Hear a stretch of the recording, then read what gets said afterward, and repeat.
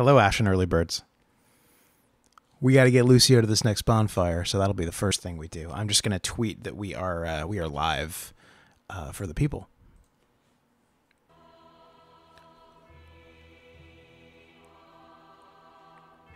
I'm in the midst of a thunderstorm. Are you channeling the quiet dignity of a circus clown in the midst of a thunderstorm? That one was close. Yes, I am. I actually love thunderstorms, just not when I'm sleep deprived. yeah, that's the thing. If they could start and end before 11 p.m. That would be ideal. Alrighty, so our session was so short last time. It was, yeah, which through no fault of anybody's except Pixel. I'm just trying to remember. Was there a discussion on the table, or are we kind of starting? I mean, I know we talked a little bit about we're doing the DLC areas. I'm in Kindle, but I don't see your sign. And I was tweeting. I am now logging in. Oh, okay. I mean, like you know what I mean.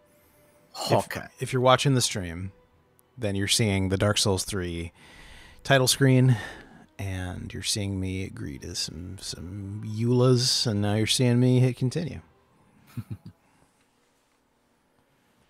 Agreeing to name my first child Namco Bandai, or whatever the hell it is you agree to.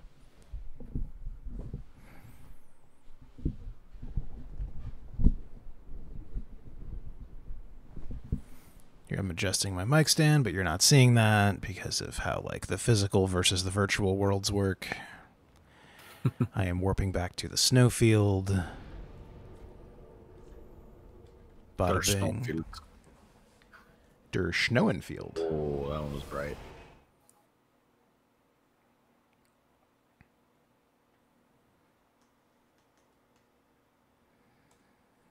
Oh God. Oh wow. I just the thunder.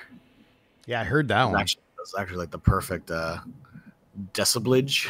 It sounded like it was coming from the game, which was kind of cool. Désablage. Yeah, that was actually pretty great. Okay, my sign is not. I don't drop my sign very much in this playthrough, so it's like on my. Not on my belt, but on my like. What is that in the metaphor of the game? That like secondary item list you have when you hit start. Yeah, I don't know what that would be. Your garter belt, your wedding day leg garter belt. That says tool belt, and then I don't know what. So I guess I don't know what quick item would be then. Yeah, I always thought the things you cycle through by hitting down on the D-pad was your belt, metaphorically, but no.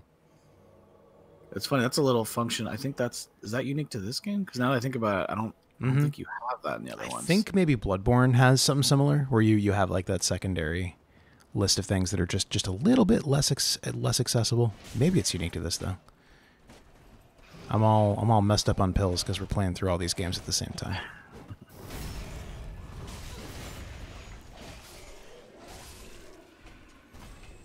So yes, if you joined us last time, I think you saw this this section. You did. You did briefly. It. You saw us get invaded by a hacker, actually, around this part. Not a hawker. That would have been way more interesting, but a hacker.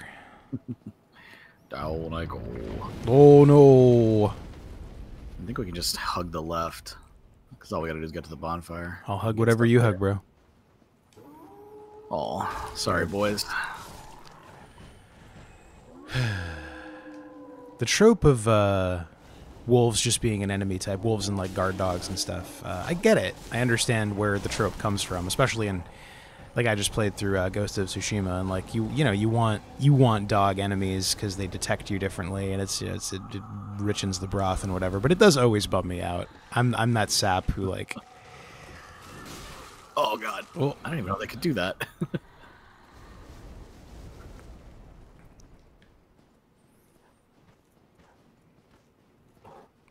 Like, whenever I'm playing a new game, we have to figure out, okay, when you kill the wolf or dog enemy, does it make a sad little noise?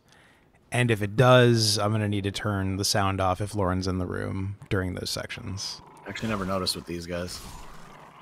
Now, They're kind of fierce to the end. No, just like in so many games, there's a little when at the last moment, which is Yeah, I was actually thinking about that from the perspective of Minecraft, because they do that sound, and I'm curious about whether or not that's a we're doing your world, right? Oh, that's There's true. the one bonfire I need, I think. Goodbye, Cruel World, and then hello, Cruel World.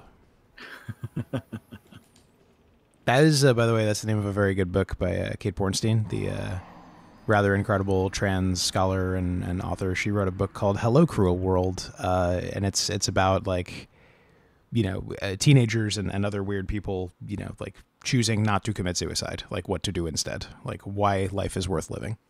Oh, I got invaded. Oh, yeah, I'll just be right back then. All right. Let me just get this other bonfire too, I guess. I cannot find where to look at the chat on Restream. Where are you, dear chat? Did they move it, or am I just an old man? Porque no los dos. All right, I'm in the chat. If people are saying things, I'll see them now. All right, activate this bonfire. Yeah, there's not too many bonfires in this world, as I recall. So you just once you have the major ones. It's what I would consider like an old school Souls design, where it's more about shortcuts, right? Like it really is hubbed around. They'll probably kill me on this bridge. That, by the way, is sort of a callback to the painted world from Dark Souls 1, which is very low on bonfires. You're just slowly. I seem to recall there was just one, wasn't there, at the beginning? It's like I think you're right. Yeah, because there isn't even one at the end, because you just leap off the edge, or all things, or you attack Priscilla like an absolute monster. My sign's down by the bonfire.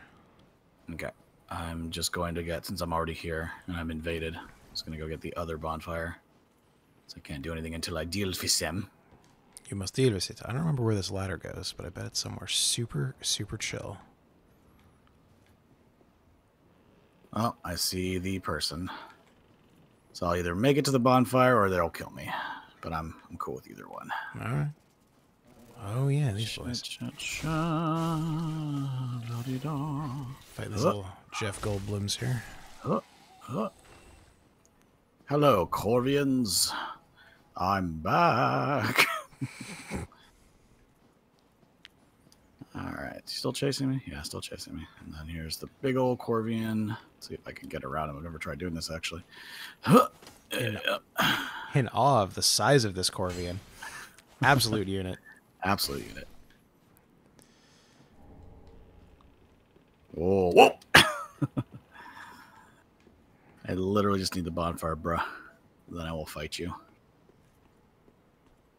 We are not doing this. Wait, where's the... Oh, bonfire's back here. Oh, I'm on fire. That's not what you want. One does not wish to be on fire. Oh, cool. Dark user. I like it.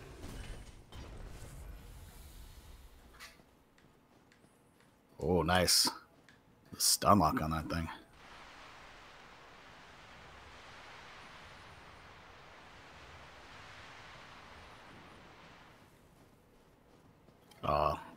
Really? Ah.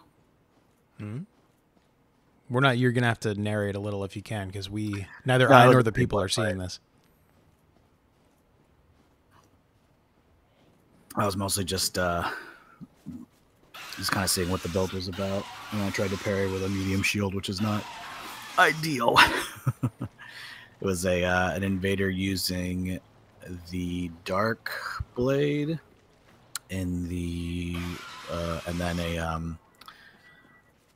can't remember the name of the other one, but it's basically a sword catalyst in the offhand. All right, so we're at the Rope Bridge Cave, I think. I ran ahead a little bit, which why did I do that? That's a good question. You ask good questions. Ooh, you have little blades for hands. Oh, you're over there? I am over there. I don't know if this was the right way to go. I just went by the sort of nascent Corvians, the little birdlings.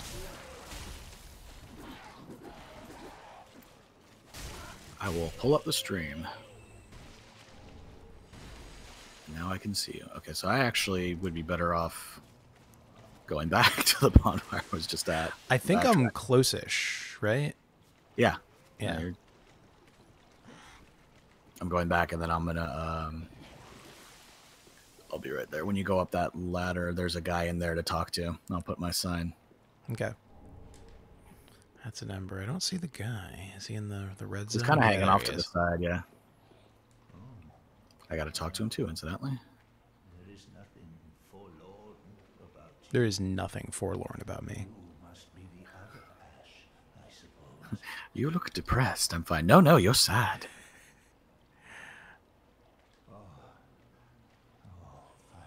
I am Ash.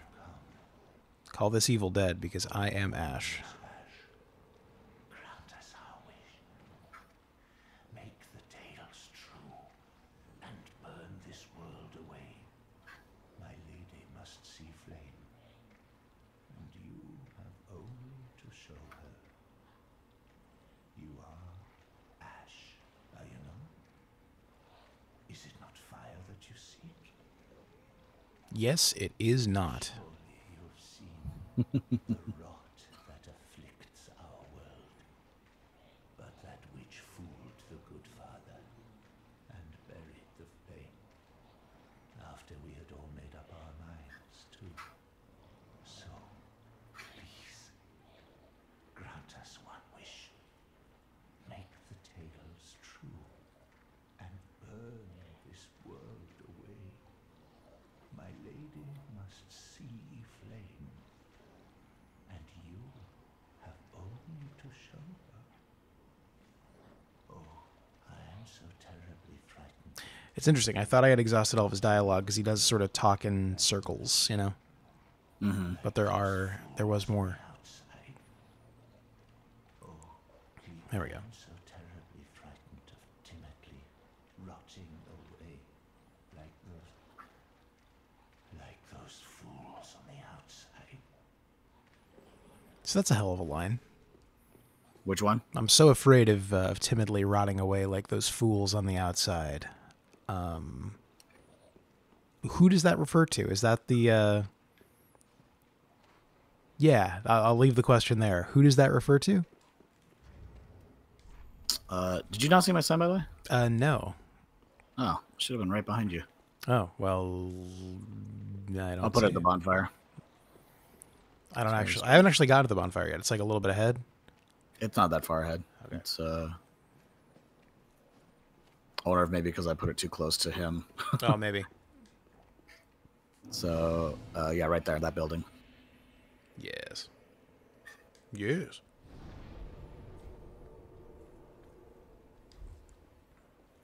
All right, I put it right in front of the door, so it should show up.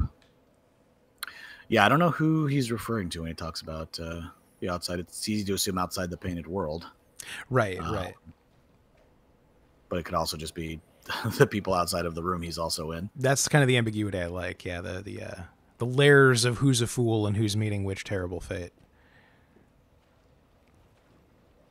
I wonder if my sign is still technically down where I left it before, and that's why I'm not seeing yours. So, because I didn't rezone. Yep, that's exactly what it was. Ta-da. Oh. So, my Dark Souls 1 lore is not as sharp as my Dark Souls 3 lore. So the painted world of Aramis,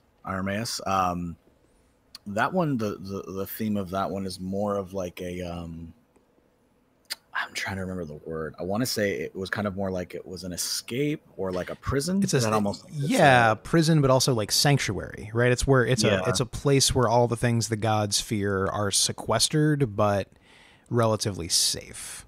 That's kind of the idea.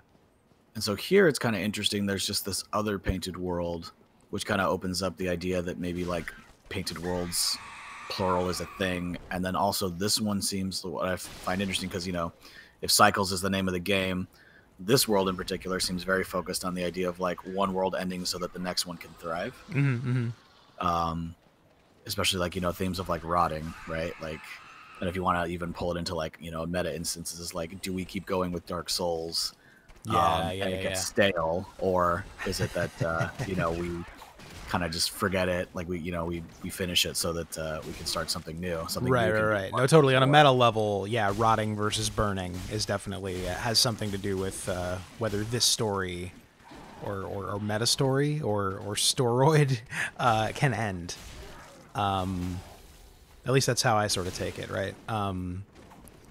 Yeah, the idea that rot is slow, but fire is quick and clean and consumes. Right. So how can you should Dark Souls rot or should it burn? Those are your two options.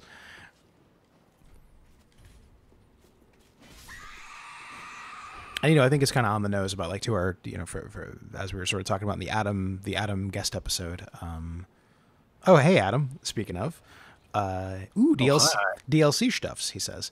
We were just saying that it's a little bit on the nose that we're in this world that's rotting away, and there are characters who are concerned with the question of like, do you let something rot or do you burn it? You could make an argument that we're being on the nose by watching Dark Souls 3 rot, and we're walking around in rot. Like, is it already rotten? Is something the game is definitely thinking about. Adam waves, by the way. Oop, I'll wave at you like in game after I kill this blameless local. Hi, Adam. Oh, yes, I do. Anybody else who's watching, say hi in the chat. I'm not watching the numbers because oh boy, because we're not one does not stream at 5:30 in the morning in order to do numbers. So I don't know. Maybe there's a lot of Dark Souls loving fishermen and sea captains and teachers. And... If there's anyone in California, they weren't in the Bay Area specifically. They were not sleeping last night. So the storm was that crazy, huh? It is, yeah, pretty intense. It's like really high winds, like 45 miles an hour. Damn, bro. Yeah, I mean, at one point it like didn't stop. Like there's can be intermittent winds where it's like it chills out for a second. Mm-hmm. At one point it was just like it felt like 10 minutes of just straight up. Oh, atolls. Oh, atolls. Is that like I don't know what that's a reference to. Is that something? I don't know. It sounds like something. Oop, there he is. Sounds like something Mickey Rooney would say while in Yellowface, but but there might be more to it than that. Ow. Adam points out that we're monsters, since this is a gentle world. Its inhabitants kind. I know we're the worst. Not Atos. He's not very gentle or kind. Wow, you really took care of him. I mean, he had a sliver and then he survived, so. Oh. You drop down? Yeah, I'll drop down. I got my cat ring on. Love poise boost. They never see it coming. Come back, Atolls. Atolls? Oh, he thought he was going to parry me. That's so cute. What a little man. What a special little guy Atos is. Need to work on my roll catches. Yeah, I'm not great at it either. In this one, the timing is just super different in each game. I mean, not super different. We're on the order of frames, but but it's enough to make a difference. Yeah, no. Oh, you made me kill that guy. Oh, sorry, sir or madam. Good poise. Ooh, and he parried me. I mean, I'm alive, but... That's what you get for spamming. You're right, of course. Oh, jeez. Do I not have my parrying shield? I super don't. That's an interesting choice from me. I was using the Claymore. I didn't even know. I thought he was using, what do you call it? The spear sword that I like. Lucio spear sword? Sharpest or a great sword. Well, not sharp. Yeah. Not sharp, but... Right. Yours is sharp.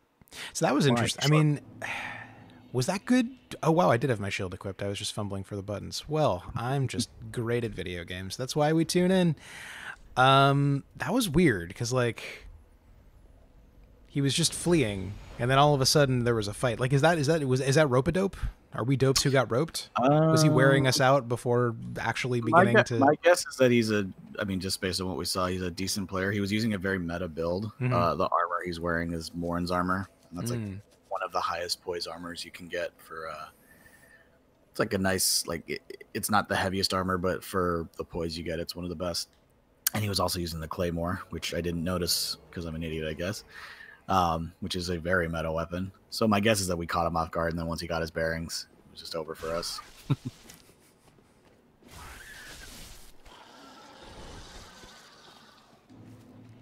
But He struck me as a skilled player, but one who like really like all of that was table setting. Like the plan was to do the duel on his terms. maybe. And once he could, he was fine. I don't know. I mean, it didn't seem very improvised. You know, like you could be right. Yeah, just like I said, it definitely seemed like we had him on the ropes, but that he was just caught off guard, and he had to get his bearings. Yeah.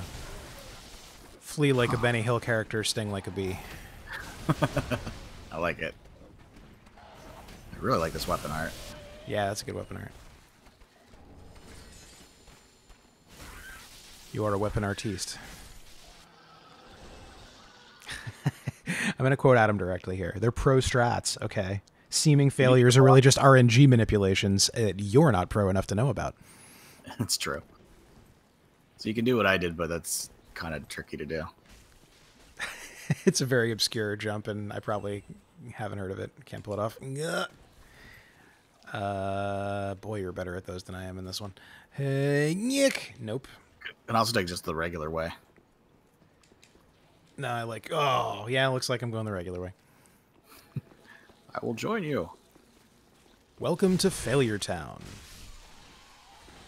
Population? You? Actually, one thing I could maybe do is just take out these...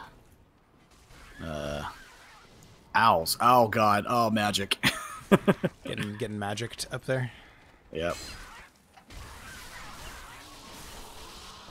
Zap, zap, I do zap. like this weapon art, but it's not as good for 1-to-1. Whoa. Oh. This part is genuinely kind of harrowing. Like, because they are fighting back. Like, they are a threat, but we're just, I mean, like, this is a home invasion. Like, Yeah.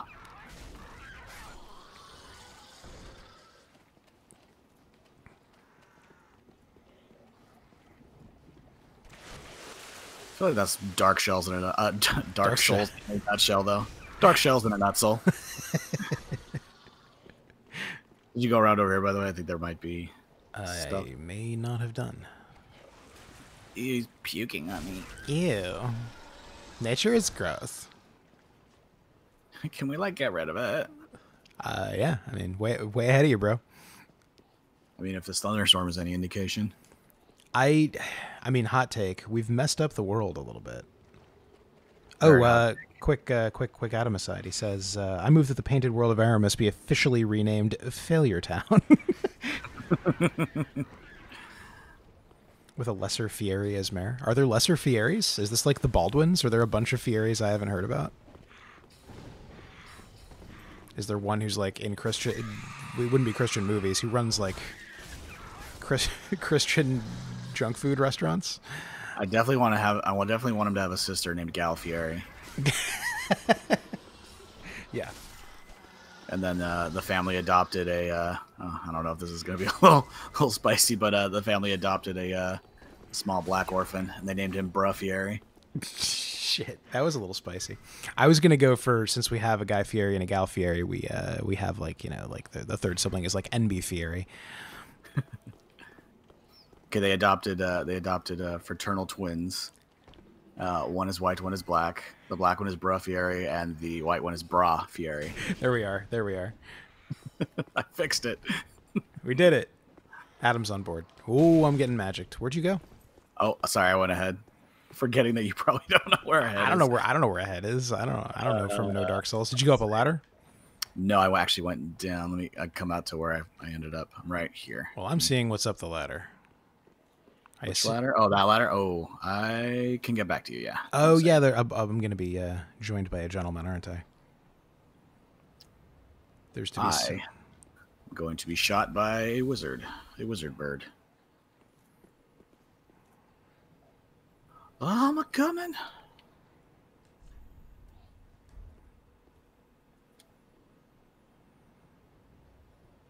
So this was kind of a funny DLC to get. This was the first of or the two, maybe appropriate, because so this one deals, like I said, with like the idea of like rotting, and then the last one deals with like literally the end of the world. So, Right. No, it's again, it's super on the nose. Like I don't think the argument is that this game is not aware of what it is. I think that the argument is like being aware of the gross thing you are doesn't make that thing less gross. Well, I sure got jumped upon. Oh, I'm doing it. Oh.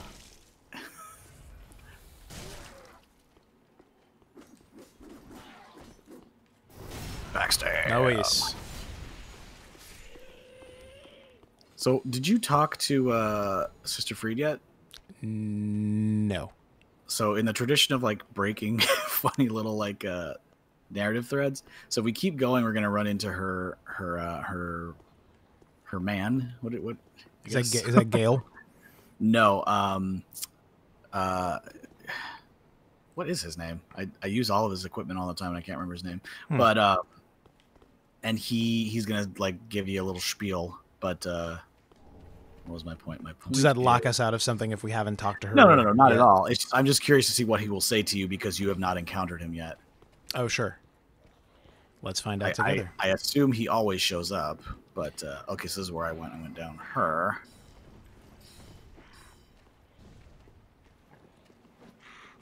Grabbing this Guga over here. And when you go through the house, there's only one way to go. I'm gonna try and go get Magic Boy up there.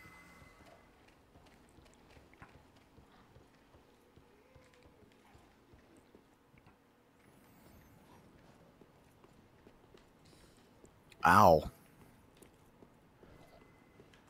Oh. Magic Boy. Magic Boy. Shoot some magic. It can annoy.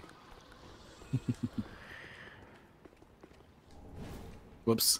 That was a pretty funny whiff. Champions of Ash, ladies and gentlemen. It's like when Fry has to push the button in the center of the target and he hits off it. Just love that little gag. Whoops.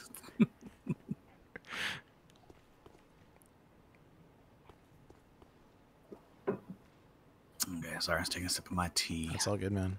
I was sipping the tea, Queen. Is the tea scalding? The tea, it burns. Would you say that it is true tea? Could you hear that, by the way? You sipping the scalding tea slightly? Yes. Okay, I was trying to move. It wasn't like gross, wet mouth noises, but like it was audible. I could, you know. It's the clean canteen. I love those things. But their nozzle, or I don't know what you'd call it, their sippy thing.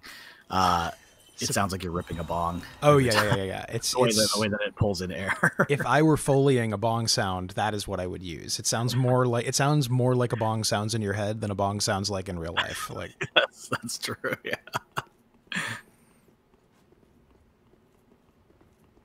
Alrighty. So we can kind of drop down on the rafters, I believe. It is once again. You may be noticing a theme. Remarkable how much of this I don't remember. So you are definitely leading the way. Yep. All right. I think my brain was just Souls mush by the time these DLCs came out. Let's see. I wonder if we can we fight this guy up here? Or will he just fall, I wonder? Oh, yeah, he fell. Okay. All right, how confident you feeling about taking on two of these guys at once? I mean, you know, what did the people come for if not that? Right. Oh god. Poise time. Poise time is any time. Got some decent stagger. Oh, but he has a stab. Oh, and he has a slash. He has both a stab and a slash. All right, got one. Working on. Oh boy. I'm with you. Oh, I'm alive. No. No. He got me on the follow-up. No. I've avenged you. Thank you. But at what cost? It cost me everything. By which I mean nothing. Because it's just a game.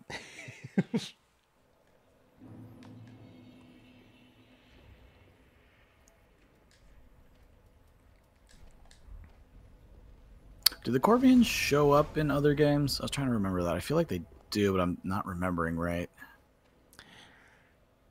There's the Corvian at the very beginning of this world that says to find a sweetly rotting bed to lie in. and he seems to have more of like a humanish skull. Yeah. These seem like much more bird-like. The Corvians you run into on the Road of Sacrifices also have that more like human skull. So there are like the harpy things in Dark Souls 1 and in the other painted world, the OG painted world, which are themselves kind of a reference to a demon's souls thing. But I'm pretty sure there are no other games where they are called Corvians. Like bird people is a repeated motif. I mean, not just in Dark Souls, but in like human storytelling. But yeah, I think the word Corvian only appears in this game. Adam or somebody correct me if I'm wrong. Not that it's your responsibility to do so. Just if I'm obviously wrong and that's bothering you, feel free to say something. But yeah, I'm pretty sure Corvians as such are things of Dark Souls 3 specifically. Okay. So what do we take from the fact that he's attacking, the townsfolk? Is this a culling we are witnessing? Is he just freaking out? Like, I kind of wondered about that, and especially because like they seem to be of the same species. But one thing I noticed about these guys I've never noticed before is he's wearing some sort of variant of the Outrider armor. Oh, I don't know if you noticed, but like he's at his hip, he's got that aesthetic going. Yeah, and his moveset is almost a little bit Dancer of the Boreal Valley-y. Yeah. And that's the thing, right? Like the intersectionality, and like, I shouldn't say intersectionality. There's a better word for it, because I'm talking about literally how, like, in a lot of these games, there is. Oh, I missed it too. Oh, well, you got it. Well, it's opposite day here in the painted world. The other one that people do sometimes is right here. I don't know how to do this one. Sorry, you said here, but I wasn't looking at you, so you didn't exist. Oh, okay. I don't have object permanence. Oh, I did it. Oh, hello. Well, I'll come to you then. I don't know if this one helps me, actually. Oh, yeah, no, we can totally go here. Okay. Is how, like, a lot of the creatures' character... Oh, boy, I fell. The creatures' characters have this sort of, like... I guess for lack of a better word, like mashup quality. Like there's lots of ways in which the character designs will meet up, and that's usually intentional. Like, Priscilla is very glaringly like part dragon, part god, I guess. And God with an asterisk, like Gwen's whole family. Yeah. Like, is there a lowercase than a lowercase g? Because that's the kind of god they are. Right. Well, I mean, and god is a placeholder term, right? Like, it's ambiguous, sure. God in this sense just means like, the excuse me, like the royalty that inherited the Dark Soul or whatever. Yeah, no, totally. I mean, it's or the Lord Soul. Sorry, the Dark Soul is very specific. The Lord Souls. It's playing with the idea of like the divine right of kings, or like what royalty even is, and like, the idea that it's ostensibly like a generational gift and like special powers or abilities or responsibilities, but really it's just a really successful grift. Yeah. That's all royalty has ever been. It's a little analogous to the way that Thor is treated in the comics. How like the Marvel comics, they're treated like gods, but they were just always people. Right. It's very powerful, I guess. The aliens. Oop! Okay. Well, we're doing this. So we're doing this. Whichever one you got, I got the other one. I'm just gonna grab my blob before the worst happens. Okay, the blob is got. Should have buffed my sword. The worst may happen. Oh boy, I'm against some stairs. Oh, I forgot there were stairs there. Oh boy, spatial awareness fail. Okay. This time, I got hit again. Okay, this time. Oh, I'm getting a little messed up here. This time. Okay, all right, I'm in the fight now. I might be dead. Nope. You're not dead. I'm not dead. And I'm coming to help thee. All right, let's see if I can hit him with this. Been on my back foot for a bit. Ooh, he got me from above. Nice. Yeah, love that explosion. Oof. That was a dance. Got a sharp gem. Praise. Adam points out that he thinks we're right about the Corvian Thang, by the way, and that the bird folk, the Corvoids in Dark Souls 1 and 2 are different, notably different. We haven't encountered them in 2 yet? No, we haven't. We will. I think in Aldea's Keep is where we meet them. We meet them, we're not too far from where you will meet them. All right. I don't think I can open that door. Oh, well, then I will, because I'm real. Only you can open environmental doors. Shortcut over here. Oh, yeah. That's the stuff. That's what we come for. That whole opening a gate real slow and knowing that we can come more directly. I really like the shortcut system. I remember the first time I played this game, you guys were talking about how there are way more bonfires than in previous games, and I enjoyed that. But having played this over like multiple times now, I actually wish there were less, just to get that feeling of like, you know, what the shortcuts bring to the game as far as like, you know, having to map the world and toxic, eh? I'm outside in the graveyard. Did you go inside? No, I'm around the way of the building. Okay. There's just items over here. I don't know what they are, but Got a rusted I don't coin. know. Ooh, carry on, Fair Tree. Oh, you whiz. Okay. This confrontation is unavoidable. Noted. All right, let's just... Oh, boy. All right, let's That little area you just were with the tree reminds me of Bloodborne, right before you start going down those stairs. Oh, very much so. Okay, I gotta kill this tree where I live here. I'm coming to you. Okay. Tree is dead. The tree is dead. Take that, The tree is nature. dead, my liege. Teddy Roosevelt did that thing. Mastered nature. I'm sure there will be no negative consequences for later generations. None. None more consequential. Yeah, there's just, I don't know if there's items over here or not. I can't see them. There sure is a creepy well. We have well water at our place out here, and it was like, for us, that was like, that's so crazy.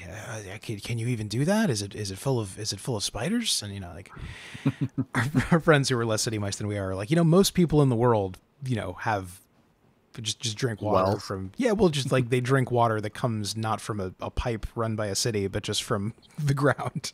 It's relatively normal. Like, you know, there's things you want to watch out for. You want to test it. You want to pump it. You know what? I'm trying to remember. Can I interact with him? Okay, yeah, I can. See what he says to you since you've never met him. Every freeing land must be cut. By the way, you just cast a spell on you. You can't cast spells now. It's meta.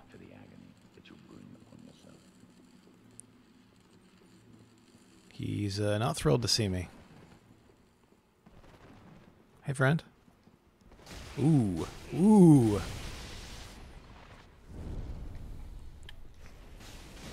Hey, I can spell again. ABC. Easy as 1, 2, 3. Stuck on environments.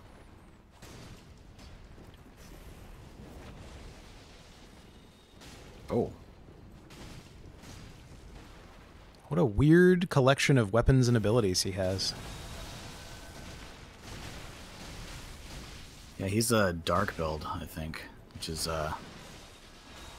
With some straight up healing miracles, though. I mean, this is where one of the motifs in this game is that all the scariest things in the world are basically a Dark Souls player. So I think some of the NPCs with weirder bags of tricks kind of go with that. Go with that notion. We haven't played the final boss of the main path yet, but that is very much like just a collection of, you know, fighting various common Dark Souls builds. The final boss is us, man. There are a lot of NPCs along the way too, where that's the same thing.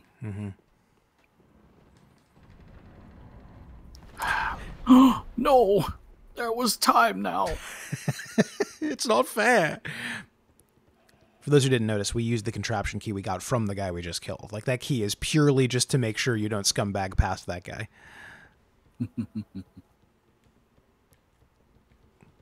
Oh, hey.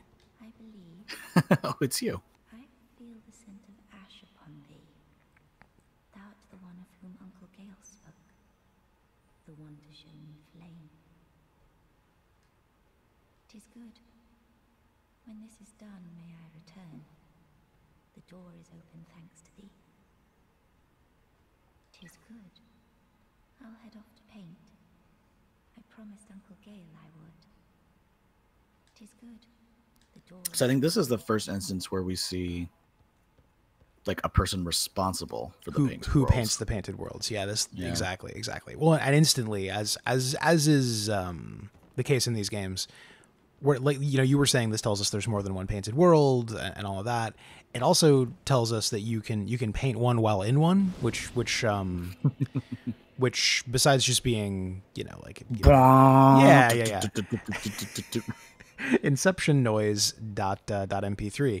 Beyond that, it implies that all worlds may be painted, right? Like if somebody painted the painted world and somebody can paint a painted world inside the painted world, then maybe our world is itself painted by somebody. Like it you know, it's, you're a very clever young man, but it's paintings the whole way down is kind of the implication. Yo, dog. Yo, dog, I heard you like paintings. Nice. So this area gets a little harrowing.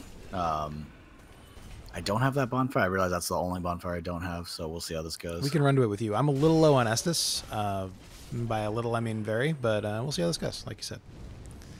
Gonna buff my... Well, so a lot of, I mean, this area, again, is like some of it is just getting shortcuts. So, like, if items and shortcuts wants to be our focus, we can just try it. Oh, Lord! We're getting followed. Yeah, we are. Oh, I might go down. Nope, I'm still alive. But why? Because you have work yet to do. We're not done yet. Okay. There's two boys up on the hill. I'm just gonna go ahead and... I see them boys. Them follower boys got themselves in a heap of trouble. Backstab.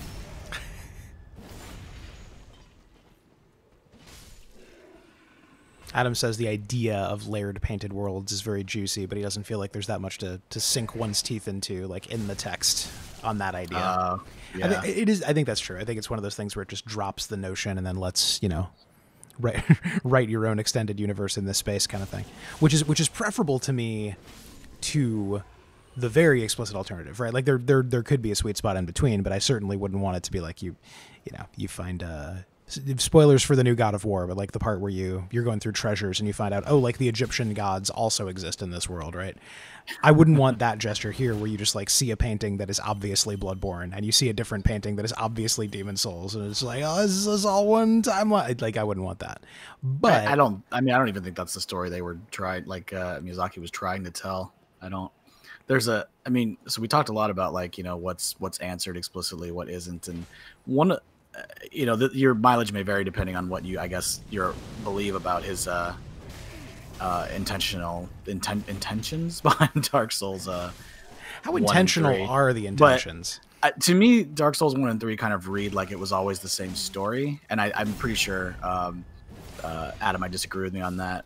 But I feel like a lot of the stuff that exists here, to me, feels like it was in the outline, at least for Dark Souls 1. Like there was enough material. It didn't feel like they did one as a one-off and then we're like, oh, well, let's do another one and we'll kind of wing it as we go. It doesn't feel that way to me, and certainly that's just opinion. I don't really have any basis for that other than just how seamless it seems to feel. But the other reason I would assert that is because Bloodborne, as far as it being like a its own contained story, and Dark Souls 2 being as weird as it is, it feels like those were more their own thing, right? Yeah. Adam is remembering how apprehensive he is for the Ringed City part of this playthrough, just from a story perspective. When it's like, so I mean, we were talking about this earlier when we were in the Demony Ruins, but you know, from a maybe not a non-narrative, but a non-plot, a non-explicit story point of view, some of this stuff is just like it isn't even it isn't a sequel to Dark Souls. It's almost like a very inventive remake, right? Like some of these areas are promises kept. You know, like this is a much bigger painted world. The demon ruins in Dark Souls 1 are sort of bullshit. So in this we have a non-bullshit version. There's been swamps in these games, but they're also just they're always just sort of like big dark areas with a lot of fog. So here there's actually like a cool, fully realized swamp. Like in a lot of ways I think when you say it follows directly from Dark Souls 1, it's that it kind of still is Dark Souls 1. Like it's I think we haven't talked about this on the stream, but I think of these games. It's Sonic 3 and Knuckles. Yes, this is Dark Souls and Knuckles. I think of these games sometimes like albums, like From is like a band you like, or that I like anyway, that you and I like. Not that you, dear listener or dear viewer, are required to like, but you should.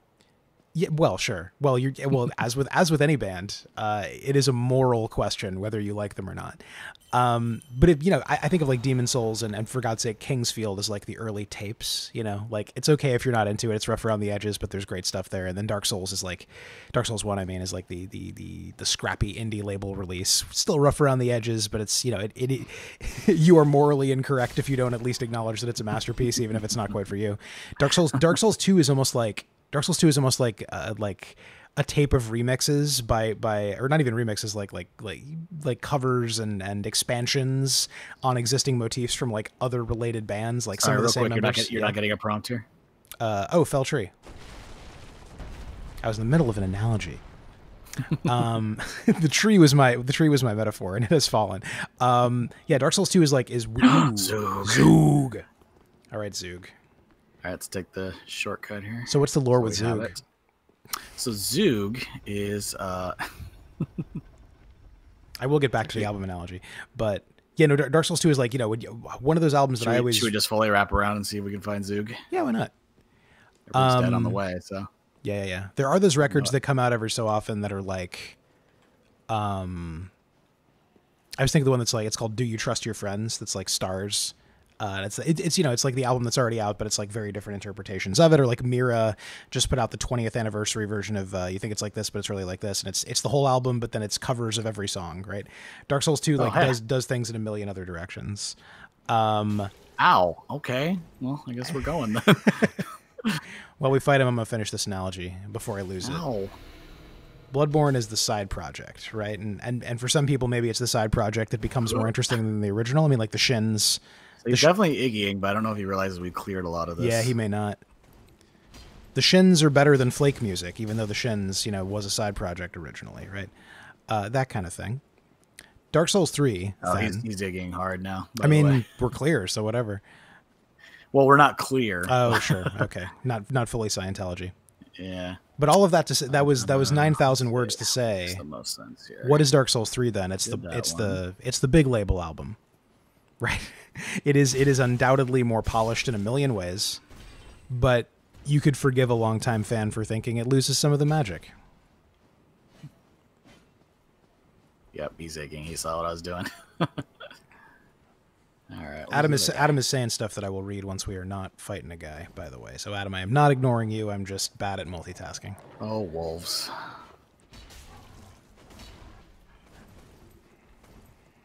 Wolves. I got the good boys. No, but they're such good boys. Yeah. You got me. All right. So I do need that bonfire. Almost got Zoog. Got him. Nice. Die mad, Phantom. See what I did there? It was quite clever what I did. I don't know where the next shortcut I'm shooting for is. I would just go back. Okay. Honestly. Well, then I will. Oh, look, 10 million wolves. I'm gonna run away now.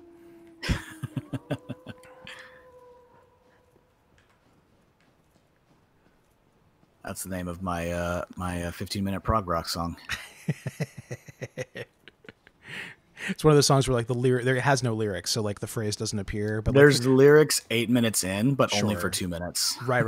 But those words don't appear in it, and it's like just like there's a rhythm that could fit those words.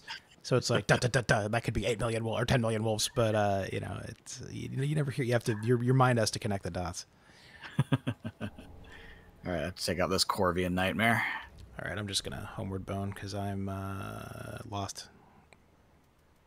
Lost in the woods. All right, let's see what Adam was saying. Album analogy. DS1 is kind of the classic. The reason people get into it in the first place. DS3 is the band trying to recapture the magic from the first breakout success, and for me, not doing a great job. Yeah, we're sort of saying similar stuff. I mean, like, I think it works better for me and for you than it does for Adam. Fair enough. even if DS2 might be good at what it sets out to do for many listeners. Yeah. Adam is also saying this song sounds super rad.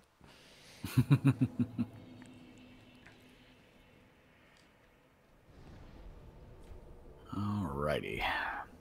All right. Can I help you get here? Are you already here? I'm almost there. I'm just gonna try and If you got it on lockdown, I will just go ahead and level real quick. yeah, I'm gonna see if I can Wilhelm. I'm gonna see if I can grief Wilhelm. I might fail, but let's see. Griefing Wilhelm is the album that 8 Million Wolves is on.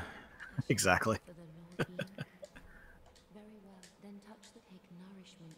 Yes, I will take nourishment. Give me nourishment. I feel more nourished already. I've seen your kind before. God, I love his voice. Yeah, he's great. He is very great. Who is that voice actor? Because it's got that real kind of like Steve Blum, like gravelly baritone thing. Yeah. You know?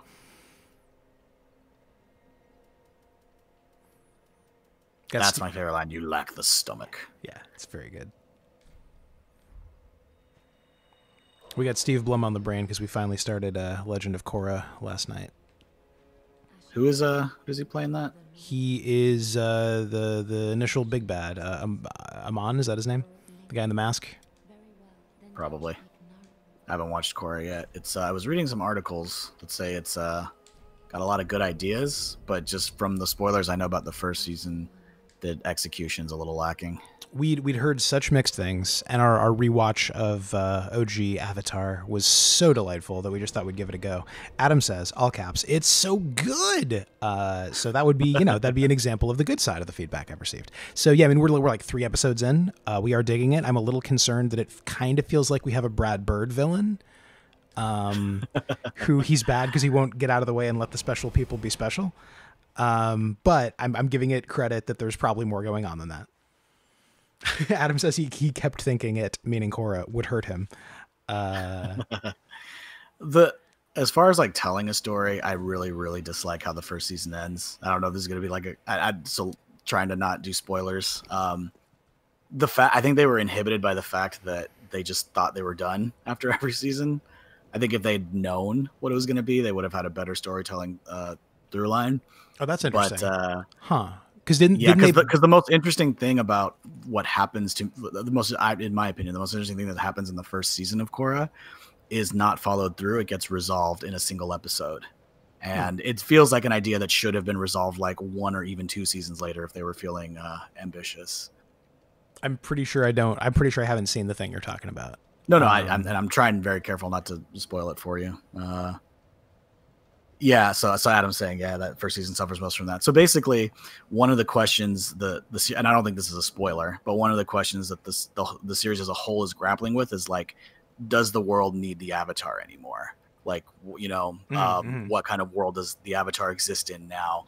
And to what end is the Avatar's importance, like for social reasons, for political reasons, blah blah blah. And one of the coolest things that I thought they did in the first season was what happens like towards the end of it. But because they didn't, as far as I know, they didn't know that they were going to be continuing on. They wrap it in a single episode. Whereas like if you want to kind of use Korra's story as a like an inversion parallel of Aang's, they should have just stuck with their guns and had like 1 or 2 seasons where the thing that happens at the end of the first season doesn't get resolved, because that feeds into this whole idea of does the world need the Avatar? So I don't know how far you are, but that'll be an interesting conversation to have. Yeah, for sure. Yeah, not very far, 3 or 4 episodes, but we will definitely follow it through. So fear not, Adam. But my hang up again is with the storytelling conventions. From what I hear, like characters, humor, like all of that is like spot on. Animation. So I know one of the pieces of feedback that was not glowing. My sign is down now, by the way. Okay, yeah, I'm at the one foyer. I didn't die. The one foyer. I love in the what is it? This is a total aside, but I love in the Vampire Hunter D dubs. They just go out of their way to pronounce like Dunpure as ridiculous as possible. There's so many syllables. Dunpure. Dunpure. Yeah. The Dunpure. There's some Swedish Chef shit in there, yeah. Yeah, no, I mean, I know one thing you said to me about Korra forever ago was just that like one of the places some people get off the train is just like she is a character. I mean, is very intentionally an inversion of Aang, where like Aang has this like super rich spiritual life right from the beginning. I mean, he's a fucking monk, but he struggles like he's a kid and he struggles to learn the ropes and whatever. Whereas Korra is sort of preternaturally good at most things, and what she has to learn is mostly character based. And I don't mean character as in like she is a character in a story, but character like being a good person and type stuff, Well, and the thing, like I said, the thing that happens at the end of the first season, I'll be curious to see, because I feel like that was they dropped the ball on that. Was a real shame, because that would have been a cool thing to watch. I'll be more specific when we get there. That's fair. Yes, we will discuss as we get further. I think it's I think the re-release is on Netflix like as of Friday. Like it's pretty new. Haley really wants to watch it, and we probably will. I will admit I have one of the this is totally a personal and kind of petty reason for not wanting to watch Korra, but I definitely have a Poochie relationship with Avatar, where my Poochie is Sokka, and every time I'm watching the screen I'm asking myself, where is Sokka? If Sokka's not on screen, other characters should be asking. Even with Korra, I remember feeling like I was disappointed we didn't get to see an adult Sokka. Yeah, no, he really starts to hit his stride towards the end of the first series, and I don't know. I would have really enjoyed seeing him. I mean, spoilers for the first couple of minutes of Korra, but yeah, we meet old Katara, and she mentions that Sokka is no longer with us, like immediately, just forecloses on that possibility. Like Sokka, I mean, look, Sokka man, died. I think there's dozens of us Sokka fans, and so I think they really wanted to make sure that they just. Close the door on that so that we're not left wanting. It carries the Poochie analogy through. Sokka died on the way back to his home planet. Exactly. Oh boy, that's fire. Oh, greetings from Altria. Maybe that's Austria? Oh hey. I don't know. Or I do not know of the place named Altria. Akira, isn't Akira Kurusu the canonical name for the protagonist in Persona 5? Or am I making that up? You would know better than me. The Persona games sound very fun, but very, very time not Austria. It has been clarified. Altria. I'm probably saying it wrong. Greetings in any case. Southeastern. Oh, cool. Oh, cool. Oh, amazing. Cool. Thanks for tuning in. And pardon our geographic ignorance. We are at the end of the day Americans. We're trying, but we're also Americans. So, and in some cases not trying, and we are sorry for those Americans. Yes. We apologize on behalf of them. There was an anime of Persona. So are the Persona games like multimedia? I get the sense they are. I mean, sure now. Okay. I feel like though there was a manga where his name was maybe I'm just high on illicit drugs. It's totally possible. I always do that thing when I play a Persona game where I look up what the protagonist name canonically is. I do that with any RPG. With Persona, I never name them that because it just doesn't feel right. It feels like it should be me, Even though they are characterized to various degrees. Even though they're kind of like in some ways your classic blank slate protagonist, just like it's like it's that thing where like the options you are given definitely like the Persona 3 You don't feel like summoning me, by the way? I don't know why I put my sign down. That was the dumbest thing I've done today. No, I mean, it's cool. It's cool. Yeah. Okay, so confirming that you took the name from Persona. Cool. I'm glad I caught the reference. Yeah, I've played 3 and 5. I'm currently playing through 4, and loving it a lot. Adam, who was in the chat, got me into Persona and said that like really.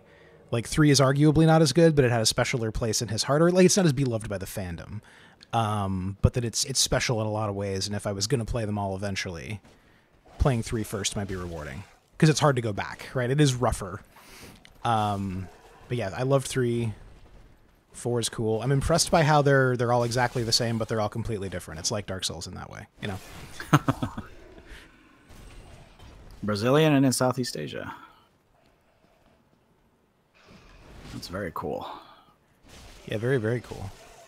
I know there's some cultural exchange. I definitely there. miss going other places, and you know, not being locked out of every other place. Did you see the? Man, me too. Did you see the Yakko sings the Yes. countries that Yeah, Americans if you haven't seen this, anybody, there's the Animaniacs thing with Yakko Warner singing all the countries of the world, but it's silent except when he's singing a country Americans can currently travel to with no restrictions, and there are 6 of them. I think he says Mexico 6 seconds in, and then nothing for another like 50 seconds. And yeah, zero worries on the English. Yeah, I know there's a bunch of cultural exchange between Brazil and really all of Asia. I mean, like some of the best sushi I've had in my life I've had in Sao Paulo. Brazil has the largest Japanese population outside of Japan. I've had some decent, I'm trying to think, nasi goreng is an Indonesian dish, right? I had some killer nasi goreng in Sao Paulo as well.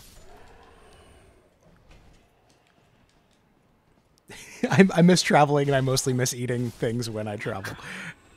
I think most people who travel love eating in other places. Like when you get down home and find the right spots, it's really magical.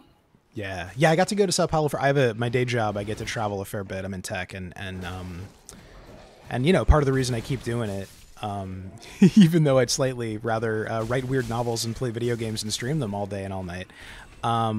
You know, I do as much of that as I can, but I keep this job partly because it lets me travel, at least when there isn't a global plague on. And yeah, Sao Paulo is one of my favorite places I've been. It was super, super cool. Yeah, I've found that, you know, because you know, the work that I've been doing requires travel. I work with a lot of other people who travel a lot. And to your point, Luce, like, to a person, people who enjoy food really enjoy travel. And for people who do not enjoy food, especially, or just aren't that into it or that interested in it, travel is a horrible misery that slowly ruins their lives and/or relationships with their spouses and children. Well, and I think people who travel also like taking in, you know, the geography and the history and the architecture and stuff like that. But yeah, food to me seems to be the great oh gosh, what's the word? Great equalizer, great yeah. It bridges gaps. Because it's something. Kino Kurusu should not apologize for their English, because my English is terrible and it's my native tongue. Yeah, you were just up all night because of a storm. Yeah. Yeah. I'm delirious. I don't know if we mentioned this on the stream. We lost power here in Rhode Island, where I'm at, for 29-ish hours after a tropical storm rolled through. Because tropical storms did not used to hit Rhode Island, or like they did, but like every 10 to 20 years. So we're not set up to get 4 in a month like we did in July. Yeah.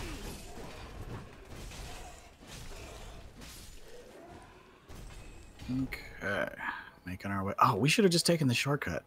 What's wrong with us? That sounds like a you problem, Mr. Guide.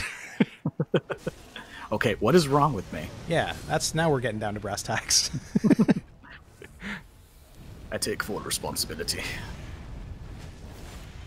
But yeah, I got to see Sao Paulo. I got to see Rio. I didn't really get to see any of the rest of Brazil, and I know there's plenty more to it. Brazil is huge. Brazil is enormous. Yeah.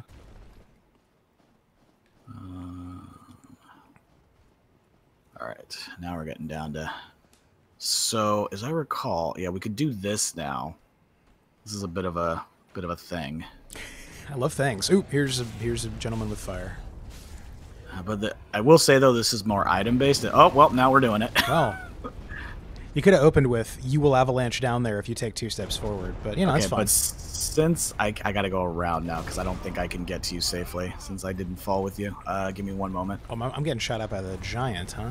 Yeah, no, you're gonna be dealing with some stuff. Yeah, some stuff right now. Things just got interesting. All right. I'm a coming. I believe you. Okay. There we go. Oh, hello.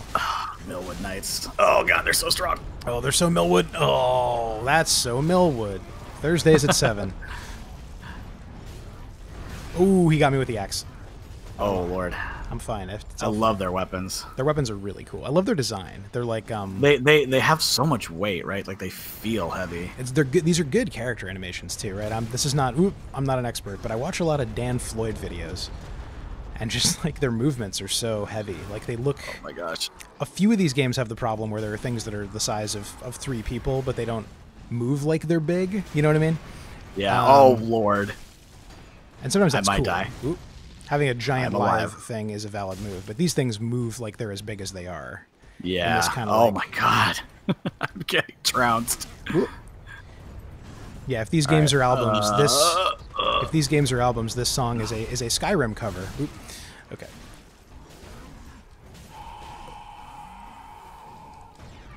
Oof, the tracking. The tracking is brutal. It is a harsh Oh my mistress. God. Oh my goodness, friend. All right, I got one. Oh Lord. I'm getting shoulder slammed more than I would wish.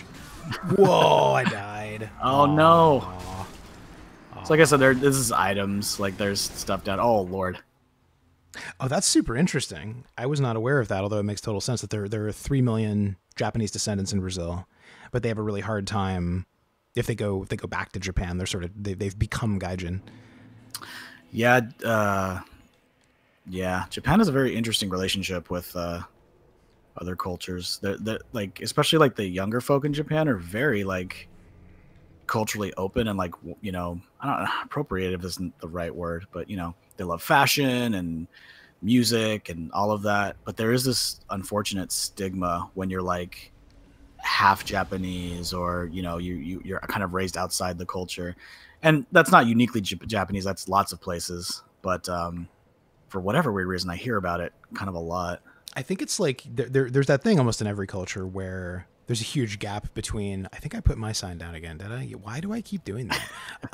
It's because we've been playing. Because you're a bro. I am a bro. I'm just a bro. I want to tell the game I want to cooperate as quickly as possible. Put my sign down over here so I'll remember to use the shortcut. Good. Yeah, no, but like in the U.S., there, for example, right, and I use this example not to make everything about the U.S., but just because I grew up here, so I know the most about it. There's that thing where there's a huge gap between like making yourself understood in American English and sounding like a native speaker. English has all these silly gotchas in it that make it really obvious, like the rules that are really hard to explain, you know, Yeah. but that you just know. But I feel like in American business culture, like the stigma around sounding like a foreigner is relatively light, right? Like more now than 20 years ago, right? Like most people who are going to treat you like a jerk for having an accent are just considered assholes by most people. I feel like in Japan, that thing where like if you don't speak Japanese like a native speaker, it is going to close a lot of doors for you. You know, Yeah. like that gap between intelligibility and fluency has a lot of cultural meaning attached to it. That might be one of the differences, but I don't know. I have never actually done business in Japan, so I don't And know. one of the things I will say is when I hear about it the most at an adolescent level, which is not unusual for any like culture. You know, that at that age, you tend to approach, you know, difference very kind of like almost aggressively for whatever reason. I you know, like you're trying to form your own identity, and so then I guess I don't know. I feel like a child psychologist would probably be better able to explain it, but Sure. at that age, you're just more prone to, you know, whatever, right? And like I remember hearing about when I, you know, travel. I've been to Japan twice now, and I remember just hearing about how like, you know, the further away you get from the big cities, you know, people might look at you funny, et cetera, et cetera. But I found it interesting that I had a few encounters with like elderly Japanese folks who I was sure might have an issue, and you know, both times I went, I had, you know, my full afro going, and but they always appreciated when I would try to, you know, speak Japanese, and you know, having studied it briefly, and then, you know, when you're in the country, you pick it up very quickly. I was, you know, not fluent, but you know, passable. You can carry on a travel conversation, yeah. right. They were always very friendly and very like complimentary about my Japanese. Yeah, Like, yeah, yeah. They didn't seem to take any umbrage with it. And, Yeah. So I don't know. I mean, obviously I could have done more traveling and interacted with more elder people, but my experiences were very like, you know, they weren't as weird about it, I guess. Yeah. Yeah, for me, it never got past gently making fun kind of thing, you know, because like you said, when you're in a country for a while, you get better at the language, and even if you can't, like, you usually can hear it better than you can speak it for a bit. So we definitely, like, you know, we heard people talking about us who didn't know we could hear them talking about us, kind of thing, and it was never terribly rude stuff, you know. If anything, we heard some relatively rude comments about some Korean tourists that Oh dear. they didn't think we could hear. They were just honestly like really weird specific stereotypes. We were in this like really good seafood place way in the north. Oh god. Ooh, He's red-eyed, by the way, so just oh, tread lightly. yeah, I see that now. I got some good licks in before I noticed I should have been afraid. And Backstab him. He's huge.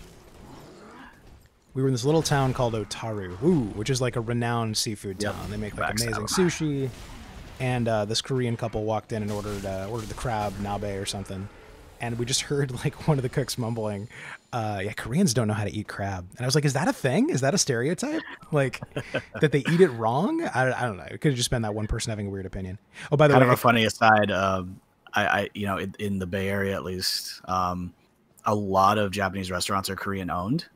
Mhm. And Totally. I actually really always, I shouldn't say always, but there are several restaurants where I've enjoyed the food more when it's like Korean owned Japanese or like Hawaiian owned Japanese. Yeah. Especially when it comes to like the non like sushi items where it's more like you know, the bentos and stuff. Totally. I really like it. There's a ton of Singaporese folks in God. Toronto, so like sometimes good food from all over is in fact made by, you know, good Singaporese cooks. And then I think like one of the best sushi places in Seattle is run by a Vietnamese dude. That melting pot. I will say, by the way, Akira says the thing with like Japanese Brazilian folks going back to Japan is like that episode of The Sopranos where Polly tries to be Italian in Napoli, which that's a good analogy. I definitely like, again, like Americans, especially like white Americans, have that weird relationship with that. Like I one of the last places I got to go before the world went crazy was Ireland. And you know, I forgot about that. It was so jelly. It was a blast, man. And there were a lot of folks of Irish extraction in the northeast of the U.S. But they're they're fifth, sixth generation American. So like the guy I buy fancy bread flour from, because I'm that guy, was like. I'm sorry. I always think of that tweet. If you have a friend who is getting really into bread making, I promise you they are deeply depressed. I think I have found that to be true. I got into it at a time that was a little dark, but I'm better now, and now I can make bread, so that's fine. But I think that's across the board. Most hobbies, you get into a hobby to kind of pull yourself out, and if it does pull you out, then you're all the more passionate about it. I think that's true. Yeah, because then punk rock and baguettes saved your life. So. But yeah, no, this dude, saw like the sweater I was wearing, and I was like, "Hey, I got it in Ireland." He's like, "Oh, I've never been." And he's like a baker and a milliner, or I'm not a milliner. A milliner makes hats. A miller, but he, I got hit by a fly. But he was just like, I've always wanted to go, but I'm like, I would feel so bummed to feel like an outsider because I feel Irish, but obviously that doesn't mean to me what it means to them. Right. Oh yeah, I didn't bring fire. That was dumb of me. If I light my weapon, does that count? No. Oh, of course not. I have I think I have blood red moss here. Yeah, I have some too. Oh, well, I left you one just in case. Well, thank you. For those who are just joining us, these things will infect you with horrible... Oh, you know what? And I'm dumb. I have caressing tears, so just remind me next time. Yeah, these things will infect you with horrible worms that make you bleed, and you need to either burn them with fire or use items to mitigate the horrors. Everything's gross and rotting here because themes. But yeah, I mean, like I think I basically talked. I don't know. I think I talked this dude into taking a trip to Ireland, but then the world went crazy, so I'm sure he hasn't gone yet. But it's like, I mean, you like bread, they like bread. Like if you make flour and bread for a living and you've never had a freaking like Irish brown bread in a little pub or something, then you haven't lived, my friend. Which is not to say you have to, like, I'm not being that hipster where it's like you have to go to Ireland to really eat brown bread. There are Irish pubs all over the world that make delicious brown bread. Just like, oh, hey, what's up? It's Best Level. Happy to have you here. Welcome to this semi-disastrous Dark Souls 3 playthrough. We're talking about we are not professionals. Yeah, some assembly required. We're here. That is one of those. Did you get this bonfire? I've usually you come here first. That's why I didn't. I went straight down the ladder like a big weirdo. It's going Yes, good you though. did. We're talking about the travel we miss, and we're playing some Ashes of Ariandel. That doesn't open, at least not right now.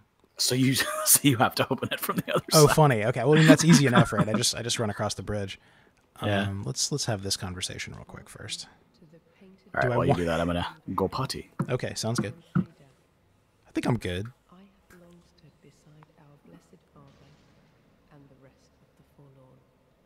But forlorn thou seemest not, Ashen One. I know not the missteps which led thee to this painted world. But thy duty is all, and thy duty lieth elsewhere. Return from whence thou camest. I presume it visible to thee, the bonfire, here in this room. A meek and faded thing, but 'twill guide thee nonetheless. So this is a pretty standard Dark Souls trope, where like you're trying to be talked out of the thing you're doing that you're definitely going to do anyway. Perhaps it was meant to be. This happens a fair bit. This be a remembrance of this cold world, a thing to help thee bear thy duty. Now, That ring will help us not get so frosty, which is nice. I don't know if we need it really, but and that alone is cause to rejoice. Be forewarned, eager Ash. Should this world wither and rot, even then. And I'm back. welcome back.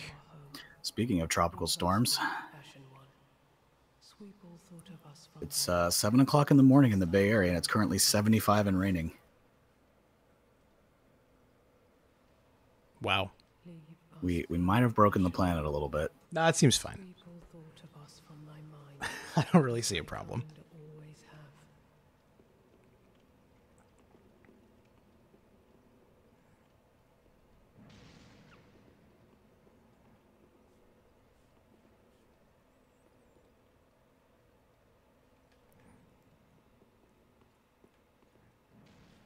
So here's a little speculative lore. Something I just realized is that so in this we're brought here by oh my gosh, the slave knight Gale, to help the girl paint a new world, right? Right. So kind of almost sinisterly, we have Sister Freed here. And if you look at all these paintings, they're all of like the same two subjects. And I wonder, so is the girl's compulsion or is her nature that she has to paint, but they will like, but Sister Freed and the father who we'll encounter later, do they not allow her to paint the new world? So they just force her to paint the same things over and over again. And you can see like some of them are just straight ahead portraits, and then other ones they're like on fire. so, Oh, so, like, wow. Yeah. so it's interesting. Like, so she's like, they're really like, it's so, speaking of cycles and, repeating motifs, it's like someone else is trying to keep their, I'm Brian. Someone else is trying to keep their world going, as it were. Yeah. No, that's, I have never noticed that artist's cry for help. That's kind of great. Yeah. Let me out. Let me out. This is not a painting. Oh, he opened it. It's actually very helpful.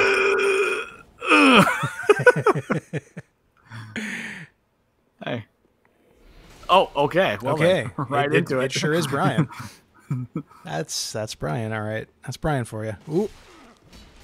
Oh, Is he Brian. using, are those the Millwood axes? Is he using the weapons? No, that's the twin axes. Oh, you're right. Ooh. Hey, friend. Brian. This is not a dance. Brian.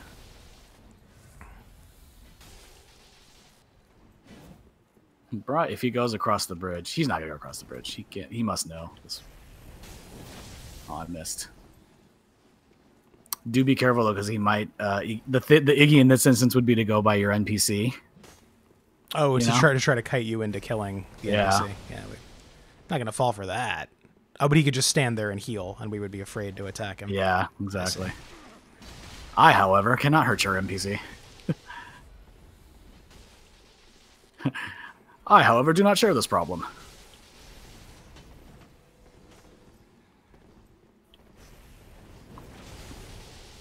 Roll Oh, catch. so close, so close. Got him. Yeah. Oh, that was a respectable one. You gotta praise the sun for that. I'm sleepy. Oh, you taunted. That was rude. All right. So, yeah, that's kind of interesting, this painted world. I love little things like that, and I guess to Adam's point, I like when, yeah, because so obviously they introduced that in this game, so unless they do Dark Souls 4, question mark? Mm-hmm. Revenge of Ariandel, we won't have an answer to that. It's just speculative. Yeah, too fast, 4 souls. So when we were talking about the painter crying out for help, this is the painter in question who we met earlier. Well, she doesn't move up there until after later, I think. Totally. But that is in fact. No, oh wait, she's she did. here. Yeah. Oh, hey. Cold, dark, and very gentle place. But first, I must see flame. I wish to paint a picture of a cold, dark. Yeah, one of the things I really enjoy about this game is the idea that like dark does not mean bad, but that the powers that be, like Gwyn, they were of the light, as it were. So to them, of course, dark would be bad. But from the perspective of the chosen undead and the enkindled, humanity is actually most in their natural state in the dark. Yeah, we were talking about this in a previous episode that like there's even that little moment in Dark Souls 2 that sort of implies or says, at least from one character's point of view, that humanity's natural state is actually something closer to hollowing. Like humans are not naturally mortal. Gwyn made humans mortal as a way to control them. So Right. like hollowing is maybe a monstrous version of humanity's true form, but it's not totally the wrong direction, which I think they follow through with the Hollows of Londor in this one, which is a whole stream and a side thing that we completely borked up. Well, and yeah, oh shoot, wait a second. Am I getting turned around? There's a Where are you way to taking get us? down. There's a way to get down there without dropping down, but I'm trying to remember. It's like a hidden. Oh, it's here, I think. Dark didn't mean bad until the pus of man started showing up, says Adam. Yeah, actually, Vadi Video pointed out that that the dark sign is fire encasing the the abyss or the dark. So the fire like keeps it from achieving its natural state. Right. You're thinking there's a thing here? There. Oh, maybe here. There is somewhere. I'm just trying to remember where. Usually there's like a sign that says here, but I'm not. Oh, Lord. We're back to me not remembering stuff. I don't remember. I think my blob is still down with the Millwood Knights, isn't it? Oh, is it? Yeah. I mean, we could go get. Oh, here. It's not a huge We deal. could go get it. I don't know how much it was, but I don't remember. Yeah, door. Be wary of door.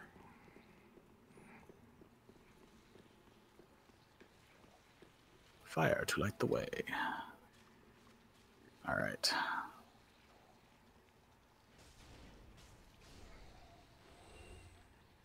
Let's see. Good morning. Is that Ian? That is Uncle Ian. I'm sure he slept as miserably as me.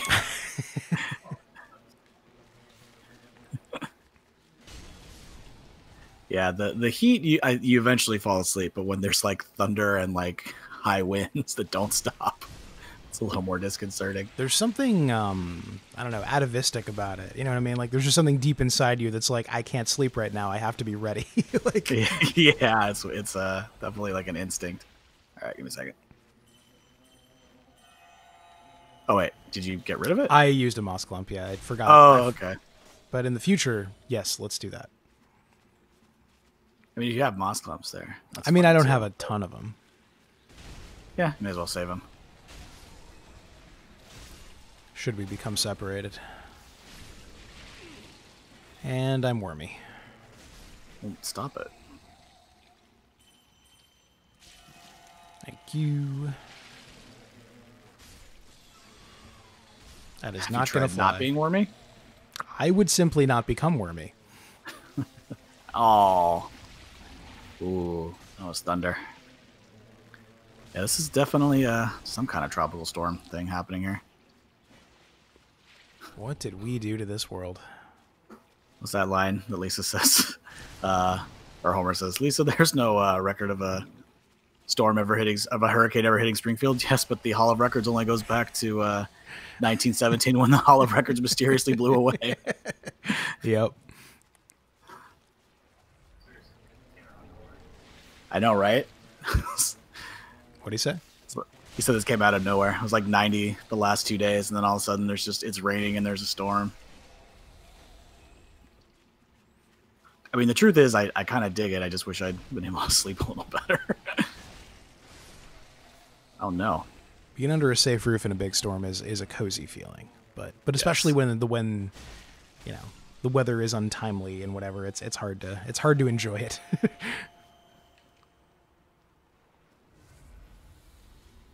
It's funny. I was losing health. I don't remember the worms doing that before, so I don't know if that's like specific to this area, or at least these enemies. Adam is saying one of his brother's friend's dads, if you follow that, literally went by the name Wormy, which I didn't know. Why? Oh, Why? Was there a story there? Was that a reclaimed insult? Was it short for something really weird? I always wanted a weird nickname. I mean, Never got it. it's not too late. It's just, I feel like it's one of those things that only matters if it happens organically. That's what I'm saying. Yeah. Yeah. It's- Like our friend, like our good friend who is a doctor of some note and renown and accomplishment, and still goes by Fuzz to not to his patients, but to a lot of people. My heart melts when I remember that his wife told us that even in her own head, because they met, she met him as Fuzz in college. She does not think of his real name. She just calls him Fuzz. It makes me really happy. There. Oh, here. Wait. What? Is this it? That is not it. Oh, there's another door. He had a vanity license plate that says Wormy. You have a girl's name, Akira? You have a girl's name. I have like a gender neutral name. I'm Drew, right? So like that's, growing, in elementary school, I got called Drew Barrymore a whole lot, and then Drew Carey Did you? became a thing. I mean, yeah, man, that was the only reference, and kids will As an insult or just as a thing? I mean, little in that little kid insult way where it's like, just calling a boy a girl's name is supposed to be insulting. Like it wasn't a deep burn. It wasn't but I think it was meant to be hurtful. I get. I mean, I eventually started going by Lucy in some circles because it was just easier. But it was funny because the older crowd always kind of cocked an eyebrow, but the younger crowd loved it. Yeah, totally. Well, and our Francis is Frankie. Mm-hmm. Did I ever tell you this? My parents have a story that I think we've told on this stream that they love even more. So you maybe haven't heard this one as much. But when I came home and said, "Yeah, I made a really good friend today," in kindergarten when Lucio and I met, by the way, dear viewer, my parents totally thought I said Lucille. And they were like, "Oh, you made friends with a girl? How progressive!" And then, like, for some you came over, they're like, "Oh, Lucio, gotcha." Like, not that they were like disappointed, but they were like, Then they saw that I was a person of color, and they went, "Oh, just as progressive." "Oh, wow, we're doing great. I'm so glad we moved to California."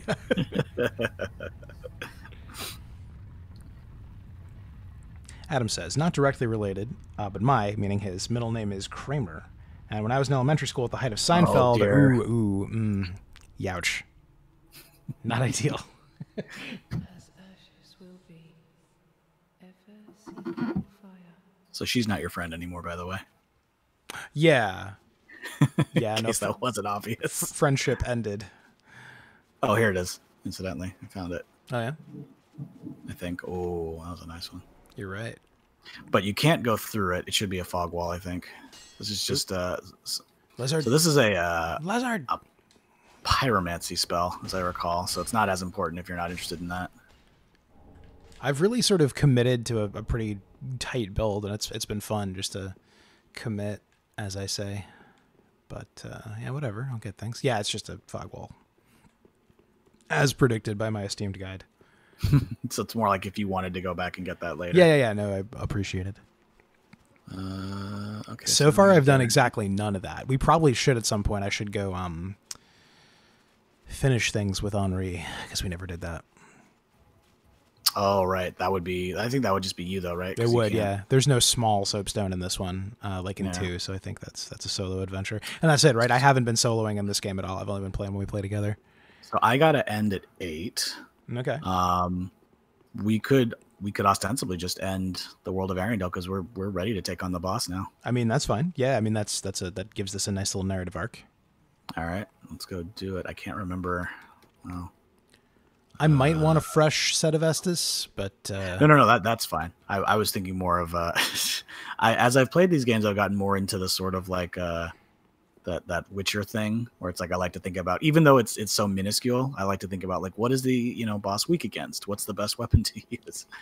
It's interesting how those little things can make a difference in the stretch. This game does reward that. It's not one of those obnoxious things where it's 100% necessary, but it's because to me like that does usually go to like in The Witcher it makes sense because you're preparing to fight monsters in an incredibly specialized way. Oh, real quick, I just remembered. So one thing that's down here is a totally optional area. So like I said, there's no real lore purpose to break this and go down. So let's do it.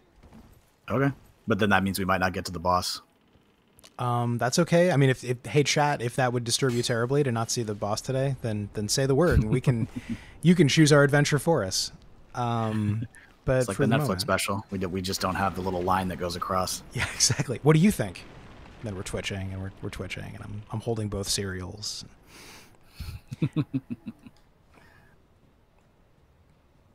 There is a professor of something or other who's been putting online so those old like what's up? Oh no, I thought I fell. Yeah, putting because like in the early era of DVDs, those like choose your own adventure things had kind of a resurgence. Like a lot, they were like bonus features a lot, and there's actually one called "I'm Your Man" that played in theaters. Like everybody had a little button, and you voted on what would happen next. Some of them are for real? Yeah. Some of them are showing up online. The site crashed because he found out. Oop, I slipped. Oh, that was the incorrect choice. I mean, I'm alive. Oh, really? Yeah. Cat ring, baby. Yeah, there's one that was like Steven Spielberg's director's choices or director's chair or something, and it was like supposed to be like a game about making a movie game about making a movie, and it had like Quentin Tarantino in it for some damn reason, and yeah, the site crashed because so many people were playing this terrible game. If it goes back up, I'll link to it on the channel because I did not get to play the Steven Spielberg one before it went down. The guy actually tweeted, like, my bandwidth costs are going crazy. Please stop playing this crap game. Man, I love the fringes of, like, weird media like that. Yeah. It's such a specific thing. There's been kind of like an FMV game resurgence, too, with, like, Her Story and Telling Lies and those kind of games. Yeah, I know I saw, I think, an ad for something that was, I might be dead. I do have my cat ring, but, oh, no, that was just far enough. I'm alive.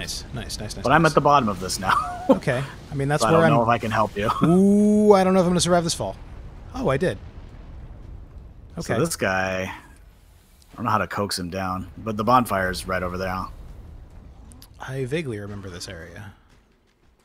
The bonfire. Chad has been totally silent about where we should go, so I'm gonna take that as a dealer's choice. So from here we could go do optional boss or go get a Titanite slab. I don't really need the slab. Let's do the boss. All right. So this is definitely a callback, and we'll probably piss Adam off. I'm low on Estus here, but I mean, let's try. Oh yeah. Hold on. So the danger here is I have to anger a crab who might notice you, so you might want to reset after. Well, I guess if you're going to get Estus, you will. Let's see. Oh, this crab is messing me up. Oh, there's 2 of them now. Let us meditate on the strength of the crab. Crab boys. Oh, God. Is it weird that this area makes me hungry? I mean, no. You're a New Englander now. Crab should always make you hungry. Yeah, man. There were good soft shells this year, but those don't come from New England. They come from a bit further south. I'm saying he has to teach in person. That's awful. Why would what? Why would they do that? That seems not like a thing you should do. Yeah. I we're streaming, so I'll spare my true thoughts about what Adam's going to have to do in terms of teaching in person. But also, hi Ian. Okay, so you have this bonfire. I can just resummon you. I will have it in a second. It's easy to get. Okay. Painted world of Ariando. Well, you know what? I'm gonna take just a super quick bathroom break. While you do that, I'll be right back. Alrighty.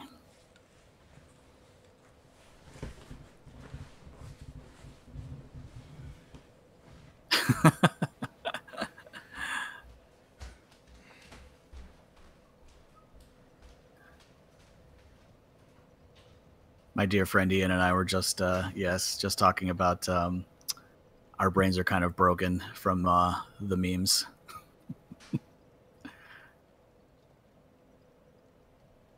In response to the anime brain parasite.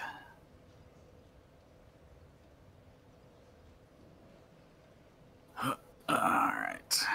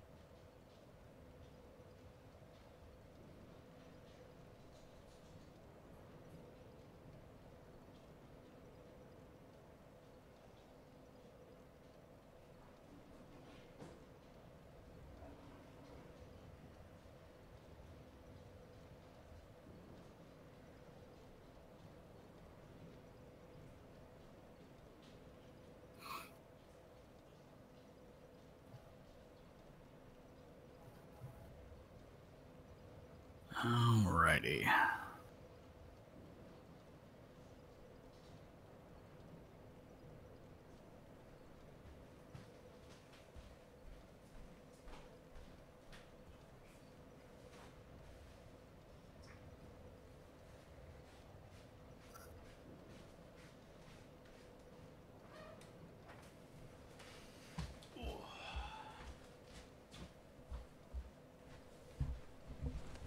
Okay.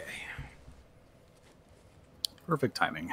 What excitement did I miss? I have a brain parasite. It's called anime. Did we already comment on that? Because that's I was telling him that I was saying that Ian and I were talking because Haley, my daughter, likes to often say that she gets lots of fun information from us, and we just tell her our brains are broken, that she shouldn't. She can have fun listening to us, but we're not telling her anything useful. That's probably not 100% untrue, but it's probably mostly untrue. Sorry, I'm leveling up very quickly, and I'll be back. Okay. I like that no-K. I'm going to remember that, just to confuse people.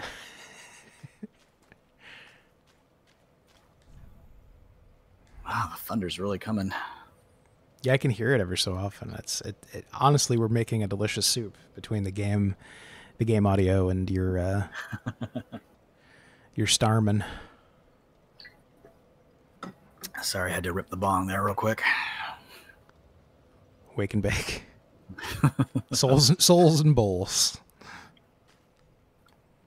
All right. Ian says, honestly, you should probably unplug everything. I mean, is he in the chat? He isn't. He's on Twitch. Oh, okay, I was like, because I don't have Twitch open, so I'm not seeing him. I think I can give you the restream link so you can see the combined chat for all the different places people are watching. Is it all integrated now? I don't know how streaming works. So like, are you seeing the YouTubes and the Twitches? At the same Yeah, and time? I get a little icon to know who's saying what where. But I'm in a tool called Restream that that basically like syndicates this to all the relevant places, which currently is just Twitch and YouTube. If anybody watching would prefer to be watching this somewhere else, let me know and I'll put it there too. We were on Mixer for a second too, but then Mixer sort of began to stop being a thing. Hey, why are you running in midair? That's weird. Huh? I don't know. It's kind of cool to watch though. It's one of those 2020 in a nutshell. Okay, here we go.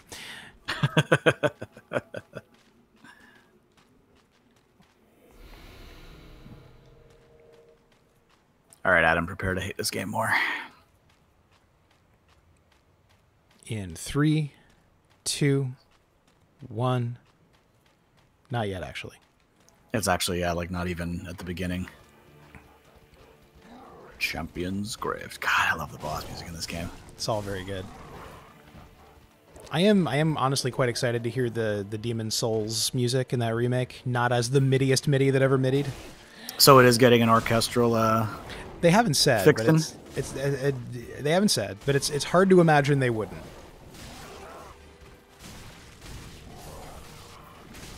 Whoa, friend. Hey, buddy. So a couple of things about this guy. He's obviously a very optional boss. One of the things I find interesting is he's wearing the dark helmet, but his chainmail is kind of evocative of the Forlorn Undead at Firelink in Dark Souls 1. Ian is now in the YouTube chat, by the way. Oh, hi. Oh, hi, Ian. Wow, we are messing him up. Which is fine, because now we can focus on the thing. So, Adam, I have no answer for this, to be honest. All I can say is, I guess, something that's sort of... They're building on is the idea that, I guess, these giant wolves can just be companions, which, you know, to your point, kind of takes a little bit away from the mystique of Sif, if there's just a whole race of these things with, you know, no further lore explanation. Yeah. Oh, boy. Yeah, because the implication in... The implication in 1 is that Sif is somewhat unique, right? That he's like a crocodile. He has negligible senescence or whatever, so he just kept living and kept getting bigger. But also bigness in Dark Souls 1 anyway has this weird symbolic quality to it. Like people are bigger when they're more important. Also, he's red-eyed now. Oh, that's cool. He's much more aggressive. In some artistic traditions, right? Oh, like, God. You draw or paint or etch the king big because the king is, ooh, we were so close, but he got me. You got. I did get got. By not Sif. Akira says DS1 OST is the best. That's a bold claim, but I might agree. There's some. I would probably agree. But DS1 is also MIDI, I think, a little bit. like an 3 has too much sangre. I don't disagree. I would agree. I mean, there's a reason that the Dark Souls 3 soundtrack lends itself to the memes, as it were. Yeah, I would say if you want the lush orchestral thing, Bloodborne did it better.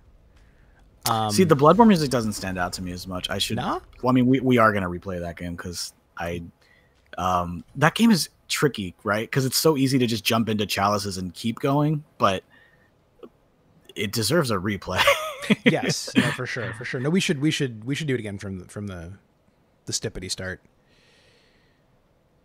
It's good. I mean, I talk on the podcast. I talk a lot about that GDC talk where they the composers of Bloodborne, or one of the composers, and then the producer talk about how they wrote it. And it's like there's like a shocking amount of discipline because there were 3 different composers on the game.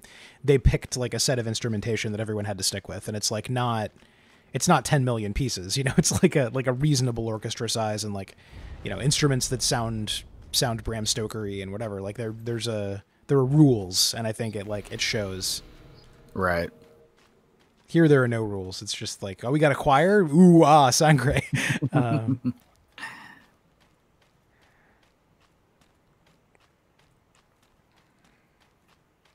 Yeah, I mean, I've listened to this soundtrack a lot, and it is a lot of the same sort of sonic aesthetic, but I do like the difference in like movements. Like you know, the Dance of the Boreal Valley is like very quiet. I don't even think the.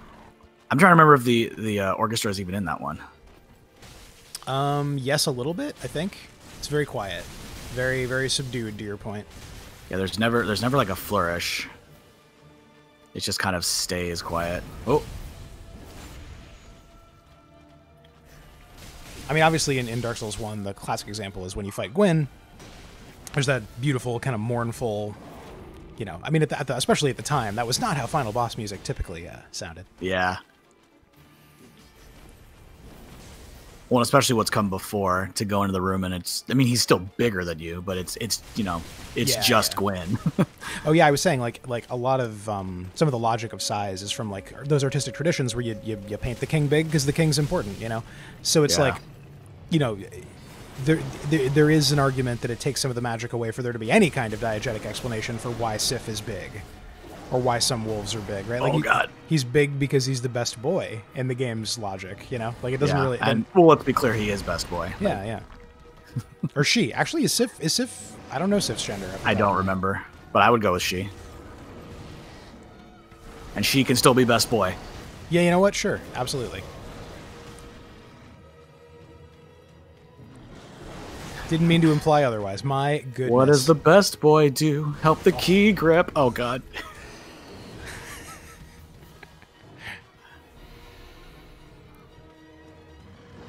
Is that a joke from Kiss Kiss Bang Bang? Right? Like No, that's just a song by, I can't even remember the actor's name, but the guy who played Biff in Back to the Future. Oh. He has a whole song called Stop Asking Me the Questions, where he just sings about common questions that actors get asked. I like it. No, I was aware that wasn't Kiss Kiss Bang Bang, but there's that thing at the end where it's like, if you're wondering who the best boy is, it's somebody's nephew. That's all right. You're back from AFK. What's up? Okay? So, did you walk away from your keyboard, Adam, because you were filled with rage or despair? as you rightfully should be. Because why are we fighting Kinda Sif?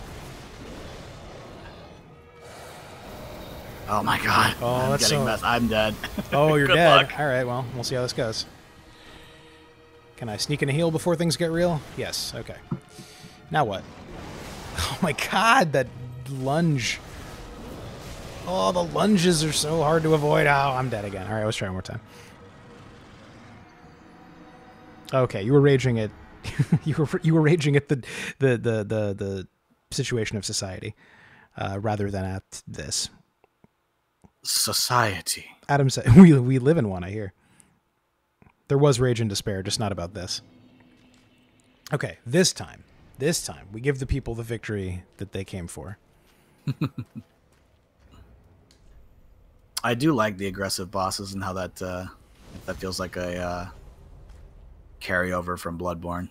Right. It's interesting though, because like in Bloodborne you can parry them. You know, like it's like the aggression, like you can parry them. There's the rally system, so you get health back if they take it away. Like this takes away some of the mechanics built around that aggression while keeping the aggression itself. It's sort of an interesting sitch. Well, yeah. I mean, that's true. I can't remember if there are any bosses in Bloodborne that you cannot parry, but like definitely all of the big enemies you can parry. Mm-hmm. Yeah, we gotta play Bloodborne again. Yeah, man. I'll play Bloodborne kind of with anyone anytime, but especially with you all the time. Yes. Okay. This time we won't lose. Oh yeah, quick little aside. So that song I was talking about, I think there's a studio version which is a little more polished, but when he was, I think, workshopping it on the road for his stand-up set, I actually prefer that one because in the studio version he's answering all sorts of different questions, but in the workshop version he just sings the same question over and over again. What's Michael J. Fox like? Really nice. What's Michael J. Fox like? He's really nice. What's Michael J. Fox like? He's nice. Stop asking me the question. That is kind of a better art piece. Yeah. Like, that is the only question. Yeah, exactly. That is especially like being the other actor, right, in that film. Yeah, completely. Well, like, being not Michael J. Fox. in terms of discipline as an interviewer, like the question I think you have to really, really learn to never ask is, what's it like working with person X? Yeah. Because that's not a question. It isn't about the person you're talking to. And it has nothing to do with anything. It's very transparent in an almost mean way. Right, yeah, no, exactly. I would rather be talking to Michael J. Fox, is what you're actually saying. I mean, like, if you have a question about, like, you know, you and Michael J. Fox played brothers, how did you prepare? Like, you know, okay, fine. Like, that's a question. But, like, to just say, give me some dish about this person who's more interesting than you is, like, weirdly mean-spirited. I will say, though, probably the best occasion to ask that question was, Ian likes to quote it a lot, is when, oh gosh, what's the comedian's name? He plays Mr. Peanut Butter. Paul F. Tompkins? Paul F. Tompkins. He said he gets asked if oh my God, There Will Be Blood. My English is so bad. There Will Be Blood. You're thinking of that guy, the ham guy, yes. the greatest ham alive. Yeah, that guy. Wow, I'm doing it too. I mean, we are currently fighting a big wolf. Yes, we're distracted by the wolf with red eyes. What is that actor's name? All right, he comes near me. I'm gonna explode him. Nope. Ooh, that didn't go the way it ought to have. We're so close. Oh my gosh, I cannot hit him. Daniel Day-Lewis, thank you, Daniel Ian. Day-Lewis. Oh, I knew I could count on you, Ian. He's asked if Daniel Day-Lewis is an intense actor to work with, and he says he's not intense. He's the most intense person on the planet. I can't remember the origin of the quote, but Lauren always talks about this one person who says, like, who likes to ask people who work in entertainment, have you ever met a method actor who was not a straight white man? And the answer is always no, right? Because for anyone else, that wouldn't be like, oh, wow, so dedicated to their craft. It would be like, this person is impossible to work with, and I hate them. Like,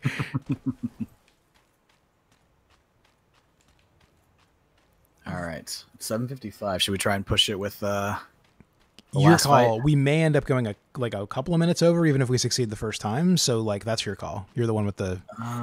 Let's do one try. Let's see how it goes. Is there a bonfire down here? Or do I just warp out? There is. It's kind of, yeah. It's like in the field. Yeah. You just passed it. Good. Back. Also, I'm a couple seconds behind. So just past it. It's not under. It's not under the big thing though. No, it's actually closer to the way we dropped in. Okay. Oh, I see it. You don't see me seeing it yet. And then I will be waiting for you at Arundel Chapel. Time is convoluted in Twitch Dran. Arundel Chapel.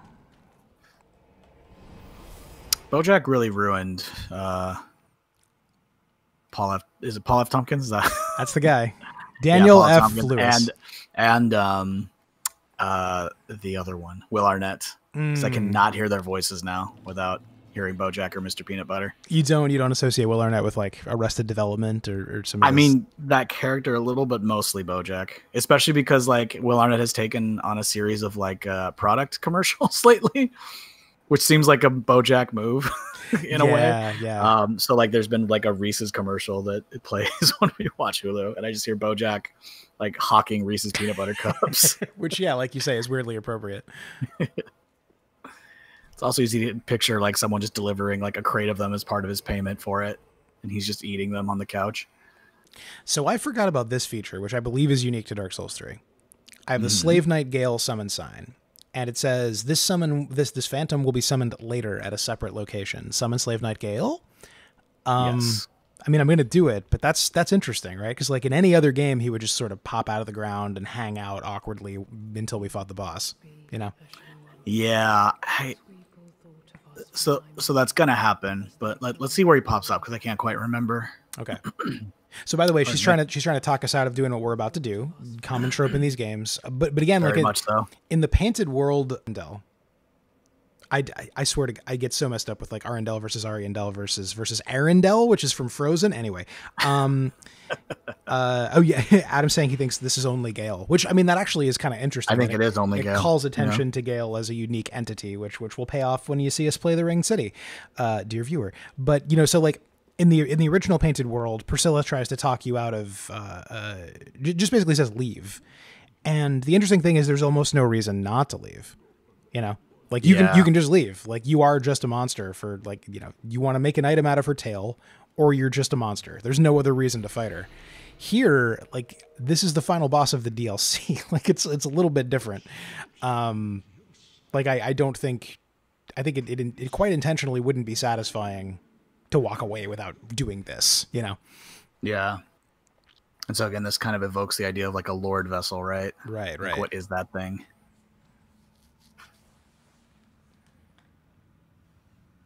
Gets a little bloodborne here. And he's one of my least favorite things in all of Dark Souls narrative, if that gives y'all anything to riff on. Meaning Gale, Adam? I think you meant Gale. Yeah.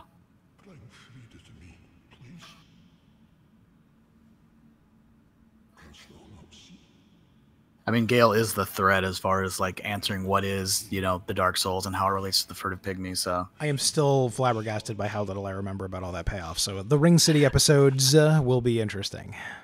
Yeah, there will be episodes. Yes, says Adam. Gale.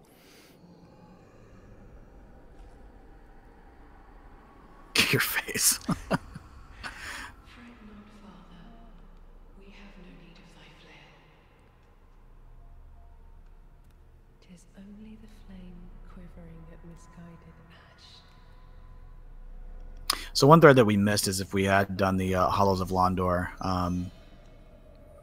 story. Sister Fried is Uria's actual sister. Yeah, she is a sister, but she is also the sister of someone we know or can know. Mm-hmm. And they have different. They're invested in different outcomes for the world. You want to put some meat on those bones? What do they want for the world? The two of them. Well, so we know Sister Fried is invested in the what's the word? The perpetuation of this world. Mm-hmm. Like she's invested in keeping things as they are here. She doesn't want us here. She doesn't want us impacting, change, growth. Whereas that's all that Yuri is about: usurping the throne and revealing humanity's true form. The Age of Dark for real. Yeah, exactly. No, but for real this time. Oops. Nice backstab. I'll shank you.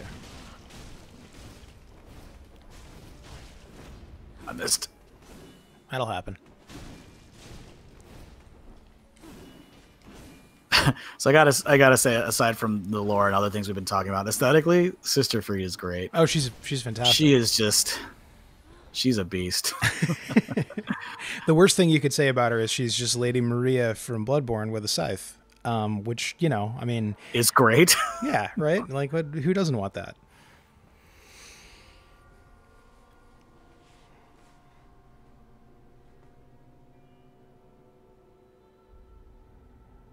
So this is the other thing is like blood wasn't really a motif in Dark Souls 1 or 2. Yeah. It very much is in Bloodborne, as the title suggests. But here the imagery of blood becomes really important in a way that I don't totally know what to make of.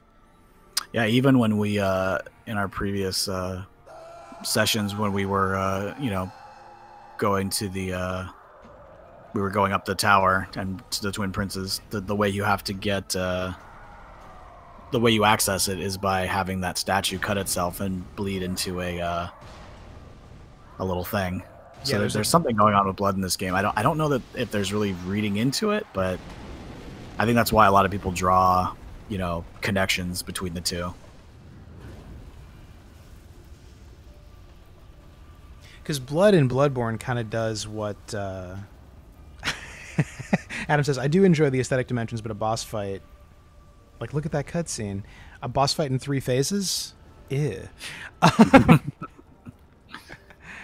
He said dies, not ew. But Yeah. Dark Souls is a lot ashier. That's true.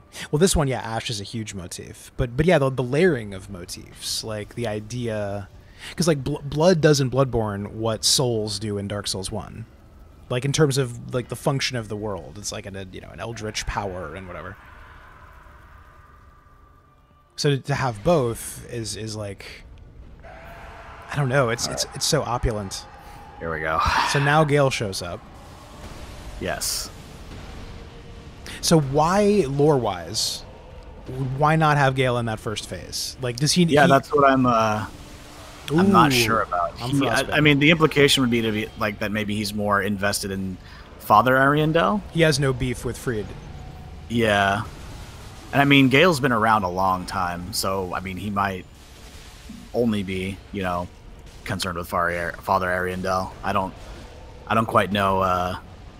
The timelines are so muddied anyway. But oh lord, they share a health bar, by the way. Just, yeah. Oh god. So it doesn't matter which one you're attacking. There are no wrong answers here. Except getting crushed by a giant chair. That's the wrong answer. I mean, certainly. Yeah, and there is something about, like, the Lord Vessel is now a weapon, right? I mean, it always was a weapon, kind of, if you think about it, man. But, it'd be like Ganon throwing the Triforce at you. You know what I mean? Like, it's taking an image that a previous game was built around and just, like, using it as literally a blunt instrument. Right.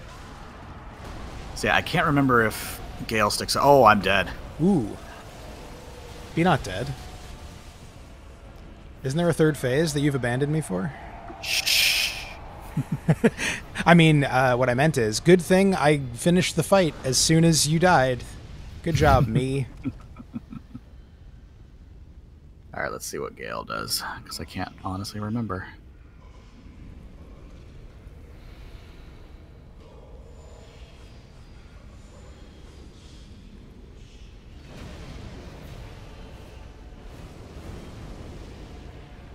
There's an argument to be made that 3 phases is too many phases. I mean, like, at this point, we're subverting expectations, right? So, like, if there has ever been a 2-phase boss fight, then a 3-phase boss fight has to be on the table, Yeah. I mean, this is the white ape of this game. Or maybe I should say the white ape is Freed. Sure.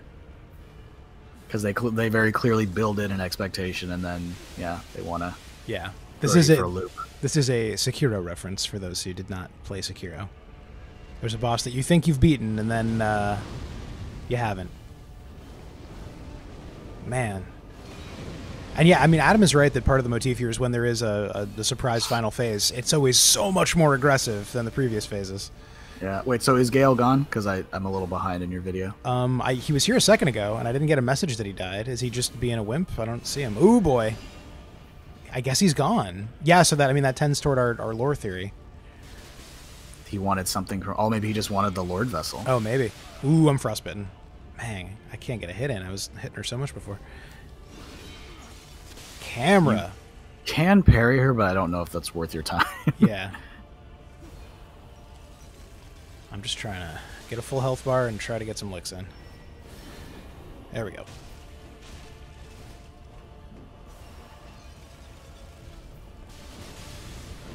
Woof. Woof. Woof.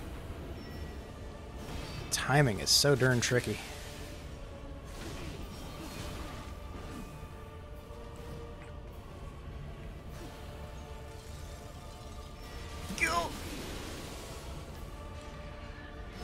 Yeah, that's not what you want. Don't think this is going to go well. Ron Howard voice. It did not go well. You got time for one more attempt, or you got to go? I think I'm okay for now. I just texted Kimberly to see she was gonna go for a walk, which is why I had to wrap earlier. But now that we're in the middle of a storm, I don't know if she's still gonna go for a walk. That makes sense.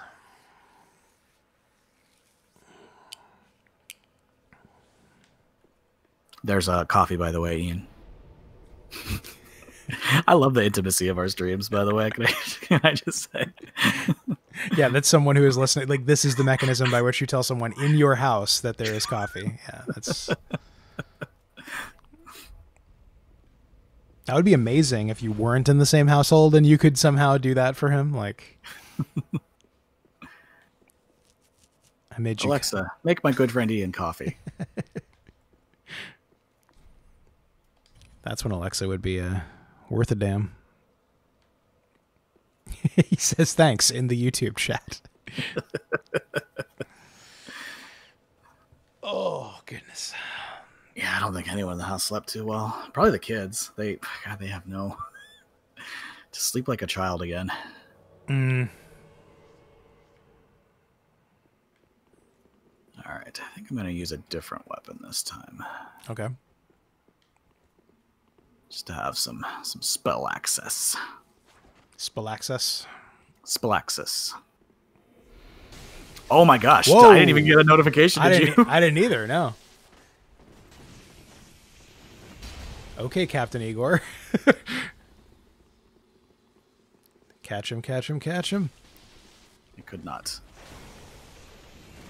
Gotta catch them all. Gotta catch them all. Gotta catch Igor. Gotta catch Igor. There we go. Well, I don't know. What does that get? Guess this. That was very surprising. Yeah, I totally missed the notification. Well, Dark Souls. I love these games. Okay. This time. We do all 3 phases every time, don't we? Yes. My. So maybe unpopular opinion. I love that these battles take forever. This game has really made me appreciate the whole boss thing even more. And my son was playing Shadow of the Colossus the other day and asking where the enemies were, and we told him this game is just bosses. And Did that blow his tiny mind? yeah, well, and I was specifically just thinking like it's actually the whole boss thing has been around for a long time, but for some reason with the advent of like newer games, it just seemed like for a while there it was sort of less of a focus because like Mega Man was all about the bosses. Mm-hmm. But yeah, Mario Brothers is not. You know. Yeah. Oh, what the? I mean, Mario Brothers isn't even about combat as much, I guess. So maybe bad example, but yeah, I hear what you're saying. Some games are much more about the rank and file. Exactly. I mean, to the point that even in, I mean, this is not me just shitting on Destiny to hurt you, but like, there are a lot I of shit on Destiny. anytime there are ads, right? Anytime there's a boss, but you're so not confident that the boss is interesting to fight that you have to throw the same enemies the player's already been fighting at them in abundance during the boss fight. Clearly, you're not that invested in the bosses being good, you know? Yeah, no, it's... I mean, and I don't play many MMOs, so I don't know other games. Like, I know that raids in particular are built around, I think, the idea of bosses, but, like, I have never personally... well, we never finished the raid in Destiny 2, so I don't know what Callus is like or any of the other bosses that show up in that game. We got to the boss of the raid. We never completed it, but, you know... Exactly. Well, that's what I mean. Like, yeah, I guess what I'm saying is that I don't really know what it's like to succeed at it. or to even do it. I think we were kind of fumbling the first time through, and then it was, it's a miserable time to get back there. So yeah. Well, that's I mean, like, but Warcraft is like built on its raid bosses, right? Like people having very specific roles at very specific times. Yeah. This intersects with a thing that isn't even about bosses per se, but it's about like the choreography. You know, the idea that, like, what I like about these games is anything you should be able to, anything Oh, that's a lot of fire. Anything that should work in principle does work in practice, generally, unless there's some kind of reason, right? The issue with like raids for me is that there's no reason. It's just like arbitrarily. That's not the choreography for this. Let's watch Gale here. It's on Gale. Okay. So he's attacking her. He is. Maybe he just got killed last time. Oh. Yeah, he's still attacking.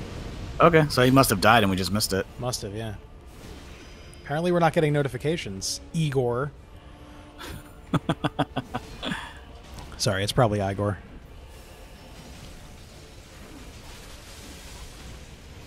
Adam says, speaking only for myself, duration isn't the issue, is that these fights demand perfect play through distinct, increasingly difficult phases, lengthening the learning loop and punishing the process.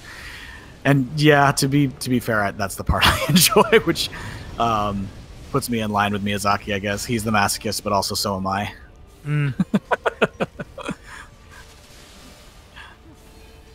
Yeah, it's interesting though. I mean, like you know, as with any form of masochism, you know, what someone Poochie did die on the way back to his home planet. Like you know, you got to negotiate what is on the table if you're going to be a masochist. Right. And it's like, for me, long ass fights can be a challenge. Exacting play to me is more interesting when it's quick. I mean, like I think Sekiro kind of nails that sweet spot. There are very few long fights in that game. Owl Father is pretty fucking long. Dude, Owl Father was nuts. Even that, if you're playing perfectly, is a lot quicker than you might think. You know? Oh yeah, I mean, to be sure. Yeah. So, you know, to me, the thing that's least interesting from a difficulty perspective is just a giant HP soak, right? Not to say that's what this fight is. But, like, you know, just making it longer is not inherently interesting to me. This is why it took me so long to get even a little bit into Monster Hunter. Because some of those fights are just mercilessly long. You know what? I'm going to use it. Where is it? Divine Blessing. Oh, wow. Yep. You know shit's real when Lucio uses a Divine Blessing. All right. Stagger, stay staggered. Ooh, she backed up. Ooh, we're fine. It's fine. Nothing's bad. Oh. Ooh, souls. Yeah. Yeah, no. Adam's saying, like, he hits a point where it's functionally impossible for him to progress. Like, it's a brick wall for him sometimes. Oof. Huh. Well done, sir. That was more you than me at the end there. That was a good fight. And so this is what I was saying. This bonfire over here is the dredge heap.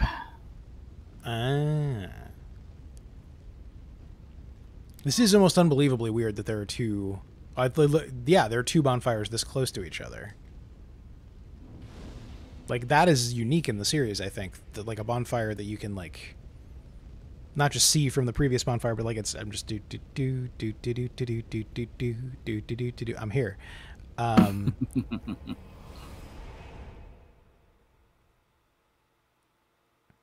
Yeah, I mean, this is the thing, right? I mean, we were talking about this a little bit before, that these games are different in terms of the amount of RPG stuff they demand of you and the amount of action game stuff they demand of you.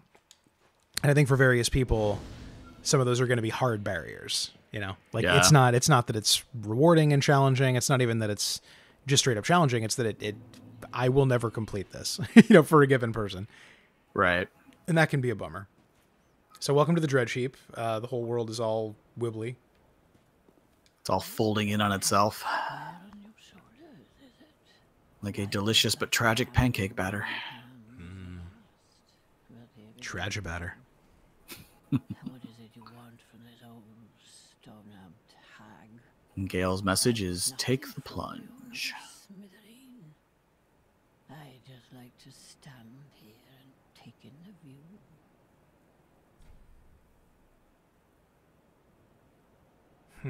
Do I have business with this person? I don't think it matters. Okay. I mean, I have no business. It's true that I have no business in particular. This environment is very cool. I lose mine. I've nothing for it. Well, that came out of nowhere. You think an old stone-out hag would be brimming with goodies? I'm a sucker for kenning that is like totally in world, like stone humped hag, you know? Mm-hmm. When someone has like At the close of the age of fire, an alternate thing to call them by that only makes sense in world. meet at the end of the earth. Great kingdoms and anemic townships will be one and the same. So for clarification, Adam, you're talking about the last demon from Dark Souls 1 or the last demon in this game? That's why I'm so taken by this grand sight. This must be what it's like to be a god. That's good. That line, I really like that line. This must be what it's like to be a god, when she's just like looking at a ruined, impossible world. Yeah. Oh, if you just can't stop yourself, at least I don't think there's actually any more demons, but far you could be remembering something that I'm not. below a deep, dark hole carved out of a tree. From time to time, voices brim. Oh, the princes. I see what you're saying. The demon princes. Any demon that Prince Lorien spoke of, I'm sure. Horrible. Yeah, that'll be interesting to extrapolate. When we get there, because Yeah, thought yeah, about yeah. it in that context. Yeah, I will say, Dark Souls 2 caches those checks when it writes them. The last giant is the last giant until you start going into the past. Well, actually, that's not quite true, is it? There are like 2 hidden ones later, but they're very hidden. And The ones that I got. yeah, in Black Gulch, there's those 2 giant warrior dudes that presumably no one knew about. That's why I'm so taken by this grand. Actually, there can be up to 6 of them, I think. Like it's actually kind of a cool encounter where how many you meet Depending depends on, on. Yeah. How many people you have with you? It's that and something else. It's like how many times Pardon me. you've summoned, how many times you've died. There's some modifier. I saw it too, yeah. And on that note, I do need to start rapping. That's all good. That's all good. This has been a good one.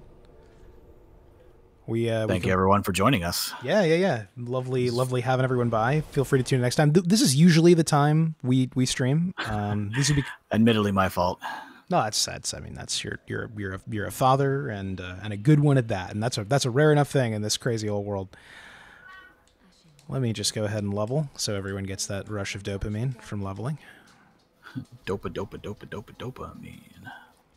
Yeah, give myself some health. I'll need it where we're going. Level 99. 99? Then touch the darkness, take nourishment. Number 9. Made of flint. Is there a crazy stat requirement for Karthus Flame Arc? I feel like there is. Because it's silly that I don't have fire on my sword. I don't think there is, but there might be. Maybe like 25? I gave him the tome, didn't I? Why isn't he selling it? Did I already buy it? I would still see it if I bought it, though. It would just be at 0. I'll look this up. Yeah. I'll figure out. Oh, no, there it is. No, that's Fire Surge. Oh, you know what? Karthus Flame Arc. Oh, is that a dark pyromancy? I don't think it's a dark pyromancy, but it might be an Izalith pyromancy, which means you got to give it to Carla. Oh, so if I gave him that tome, I can never learn it? Is that how that works? No, he won't take it because he specifies between magic that's for men and women because of the daughters of Izalith. Oh, that's right. Yeah. Okay. Well, let's explore that next time because You don't have the tome? the Karthus tome. I'm very confident that I do, but he's not selling the thing. So yeah, I got to look up how this got a little sideways. Off the rails. Yeah. I mean, given our luck with NPCs in this run, I'm just shocked I have any spells to buy. But all right. Well,